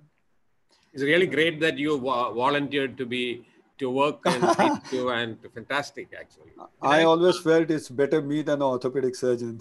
Vinayak, there is one question for you. Yeah. Are you operating with the loops? And if Yes. how do you protect yourself with the hoods and visors and PRP? Right.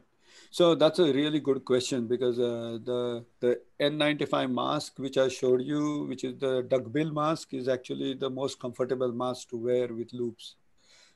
If you wear the blue mask, it's extremely difficult after a few hours. At least that's the experience we have had now between three of us at least. So uh, if you can get a softer mask, it is better. You can wear loops on that very easily, so that's not a problem. But the only issue is you cannot wear a visor, because if you wear a visor, your optics are going to get affected. Now, if you're doing aortic valve or mitral valve, you probably don't need it. The only time you will need it is with CABG. And honestly, I did the CABG in that patient when I didn't know he's COVID positive. So none of our team luckily got tested positive later. So I think we were just lucky. Do you take any prophylaxis, hydroxychloroquine, or does anybody use that? No, nobody actually. Means this was widely discussed at that point, but everyone here resisted from anything like that. And thankfully so, because as we know now that some early data, of course, these are not very robust clinical data, but I would say today observational data that hydroxychloroquine is not effective or maybe dangerous. Although there has been only one case reported with Tosa de Pontes, not many, but still there's a risk. And no other technically means I'm still surprised that my antibodies came zero. Because three of my colleagues came positive, four of my fellows came positive, my patient came positive, his wife came positive, and two of my close friends, I managed to go and see them in the night in New York when they were short of breath and take them to hospital. Then realizing I'm not wearing a mask either came positive. So I think hopefully my BCG vaccine is working. So what is the percentage of doctors who are positive? 50? So the emergency room in the first week, around 20% staff became sick, which was very high. But since then, the total percentage has means overall hospital staff. And when I say hospital staff, that also includes janitors, staff, caterers, everyone. It's actually less than 0.5%. So as we try to come to a near normal, or whatever the new normal, is it advisable to suspend the elective CABGs for the time being? And how many times we should do the testing of patients for elective operations in future? So what is really important is two things about the nasal swab. One is when it becomes positive, say somebody is infected, and is that person infectious? So these two are critical things. So if you get exposed to a virus today, it roughly takes around 48 hours to get positive. That's the one problem. And the second is you start getting infectious from that 48 hours till the symptomatic phase, and then few days after symptoms, and then it starts going down. So I think the reasonable approach, yesterday one of my colleagues actually took survey from all the big universities in US where our fellows are. And the policy at present is slightly different in every hospital. I'm just going to give you a summary of that because it might be useful in your hospital. It says most of them are testing the nasal swab at least 48 hours, 24 hours, or on the day of the admission. So we are doing it on the day of the admission, but not more than 48 hours for sure. That's one. Second thing is the centers who are doing the swabs 48 hours are also repeating the swab on day of admission. So that's important. So if you are doing one 48 hours before, you will do another swab on the day of admission. Post-operatively, assuming the swabs were negative, you will do a routine swab 2 days after, unless of course patient develops a sign of COVID and etc. like in my patient. And then patient will be essentially getting a swab at time of discharge. So The reason for that being, if patient was negative at the time of discharge and later becomes positive, most likely it is community acquired, and that's an assumption. At any point, if patient becomes positive, now if the patients are in the tier 2 and 3, and if they become positive either 48 hours before or on the day of surgery, then we postpone their operation for 7 days, repeat the swab, and follow the same rigmarole again. I think that is probably the most logical way of doing it. And it may be, I may be wrong there, but probably this yes, is. yes, understand. And nobody knows yet what is correct, not correct, logical, scientific, because the things are unfolding by itself, and every day the new rules and regulations are coming. One more question I would like to ask here as a surgeon is, if somebody is asymptomatic, if somebody is still a carrier, and if somebody we have to do an operation, and he becomes positive after, are you taking any special consent before the operation? So that's a very, very good question. So I think what we are currently discussing is we discuss with the patients possible risk of getting COVID in the hospital, because in US is a litigation atmosphere, etc. But more importantly, so that the patient also understands, if they really want to go through that, they may get. Look, most of our patients are elderly and they have cardiovascular risk. Now, these two have been shown in COVID to have high mortality. So we discuss and we document that we have discussed with the patient. And we make it clear. We don't have an official consent process for that, but it essentially will stand in court of law that we have discussed the risks and possibility of getting COVID based on our current experience. That's what the graph I showed you, tier 1, tier 2. Dr. Bapat, on a slightly different note, you mentioned that after your TAVIs, you are discharging your patients on day 1. I'm assuming you're doing your TAVIs under conscious sedation with TPE guidance, not TEE. Some patients have had it under TEE, under GA, for different reasons. The main reason being either they were renal failure and we didn't get a CAT scan before to see the size. So some of these patients have been discharged on the same day, but I think what happens in United States in many times, patients just stay next door in the hospital. So when I say discharge, I would still say we are comfortable in discharging them next day rather than the same day. The reason I ask that is because with, just with TE, there is more risk of aerosol, correct. transmission. So I would imagine you would try your best to avoid that during this COVID pandemic. If someone, Yeah. So we had a lot of discussions on that. Actually, you touched a very good point, because that was the first case when we did the TAVI restarted was something similar. After a heated discussion in our group, it is always heated in a sense, in a very friendly way. I think Dr. Leon said something really nice. And he said in the end that, look, you want to do the TAVI in this patient, don't change what you do normally. So if you think TE is essential, then take precautions and do TE. So simple as that. So he said the day you compromise, you will have an annular rupture, and now you will have to do open chest, and now the patient will be there for 10 days. So do TE. And actually we have stuck to that. We haven't changed our practice as such in doing a case. I just want a hypothetical question, Vinayak, but may after 6 months or 8 months or a year, and the things are coming up, and there is a waxing and waning and going up and down of this number of the cases. As a doctor, as a patient, if it comes to you, and then if I do an antibodies, and if the antibodies are positive, but that does not rule out I am not a carrier. Right. So you can.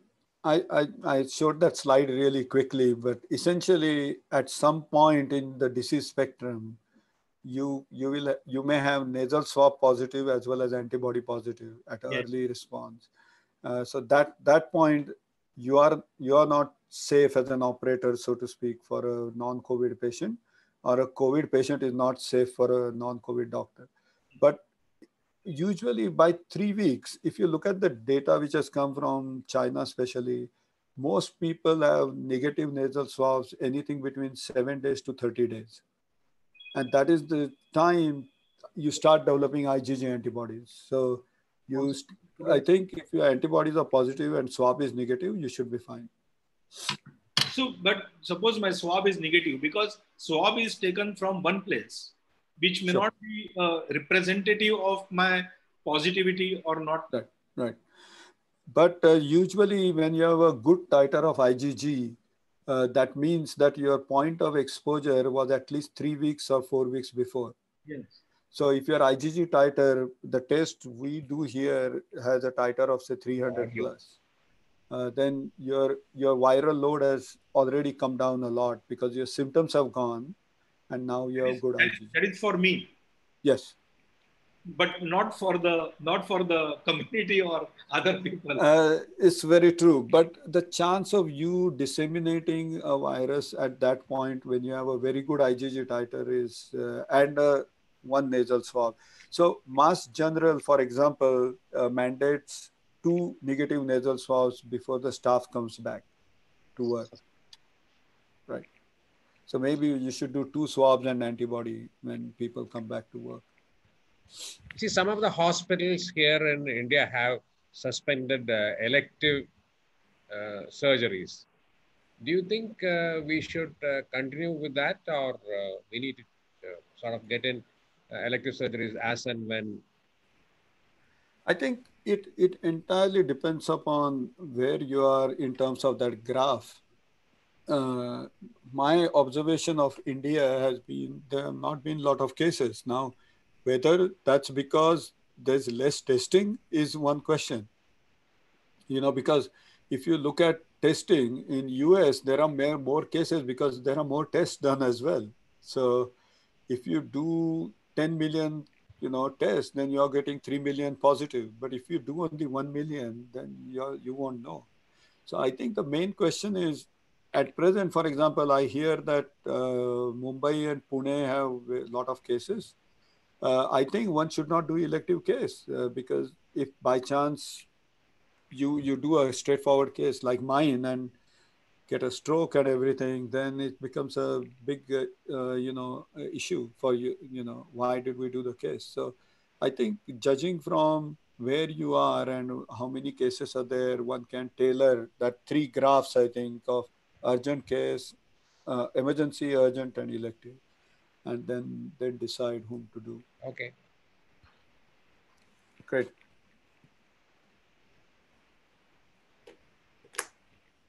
I don't see any other questions. Dr. Ajit Kumar and Dr. Mule, any closing comments? We have about 5 more minutes remaining on this slot for the meeting. If there is any further question, I think. Ajit sir, I would like to have a question. Yeah, please. Is there any protocol on use of CT scan in ruling in or ruling out a COVID case in New York City? Are you utilizing CT scan? No, we are not utilizing. It's a very good question. And we initially thought actually that even a couple of our colleagues who came positive, whether they should. The problem is, the yield in the CT scan is very minimal. And you can probably make out some early change. The issue is if anybody goes in the CT scan, they have to clean the whole room and the machine later. So it's logistically became a misuse of resources actually. So maybe that is the main reason we haven't done it. And you are putting the other group in big trouble. Correct. So, I think there has been, as I said, we have to use whatever resources we have in a very rational way. Because, for example, TE probe, you have to clean it later properly, etc. Becomes, you can't do TEs in everyone as before. We have to just be logical about it. Just the last point in this, as Vinayak rightly said, that we have to use the resources as good as possible. I think many times the desaturation of these patients is much faster and before even the radiological signs come up on the CT scan or on the X-ray. And if we ask these patients to walk for 2 minutes or 1 minute in front of you and they desaturate, then I think that is more significant than doing CT scan on everybody. Right. The other question also is, what do you do after that? Means to be very honest, that has been the main impetus why not to over investigate. Is even if you see that you're going to treat their clinical condition, and I have seen now patients whose X-ray looks really bad, but they are sitting on the floor with high flow nasal oxygen, and there are other patients whose X-ray looks improving, and they actually have to be reintubated. So there has been a lot of discrepancies in the findings, and you may be right that CT scan is a better objective measurement, but at present, the number of patients we have, it's impossible. See, I asked this question to Dr. Gulati also, that this discrepancy between CT scan and saturation, is it related to what is now going on as the pathogenesis of so-called microvascular thrombi? And have you done a perfusion imaging in these patients to see what exactly is the perfusion of the lungs? So we haven't done anything at present because, again, the focus currently is on a lot of trials which are on treatment-based rather than pathogenesis. And the main and the simple reason for that, again, has been critical condition of these patients. Do you put them on heparin or anticoagulation? Yeah. Most patients do it. But just imagine taking a COVID positive patient from an isolated negative room to for a perfusion scan. Means the logistics of going through corridors, elevators, rooms. I think it's more of a practical reason why it has not been done, more than anything else. But you may be right that that's what we need to do. Great. Dr. Nandomar, you will be having the last. Hello. Hello, can you hear me? Yeah. Yes, sir. Yeah. It has been a nice exposure to various aspects of COVID and how we deal with in the present situation and what is going to be in the future. And especially the role of, when to do surgery, what's the plan, and what we are expecting the next few weeks. It's been a great pleasure of having both of you, Dr. Gulati and Dr. Vinayak Bapat. We really enjoyed your talk, and it has been very informative, and in the current context, it is very, very useful. Thank you all. And thanks for all, Dr. Ajit, and all the people who participated in this webinar, and all those who have been actively involved in asking questions. Thank you all. On behalf of the Society for Heart Failure and Transplantation, I thank you all. Thank you very much. And have a good night, everybody. Thanks, Anwar. Thanks, Talar. Thank you. Thank you, Dr. Bapat.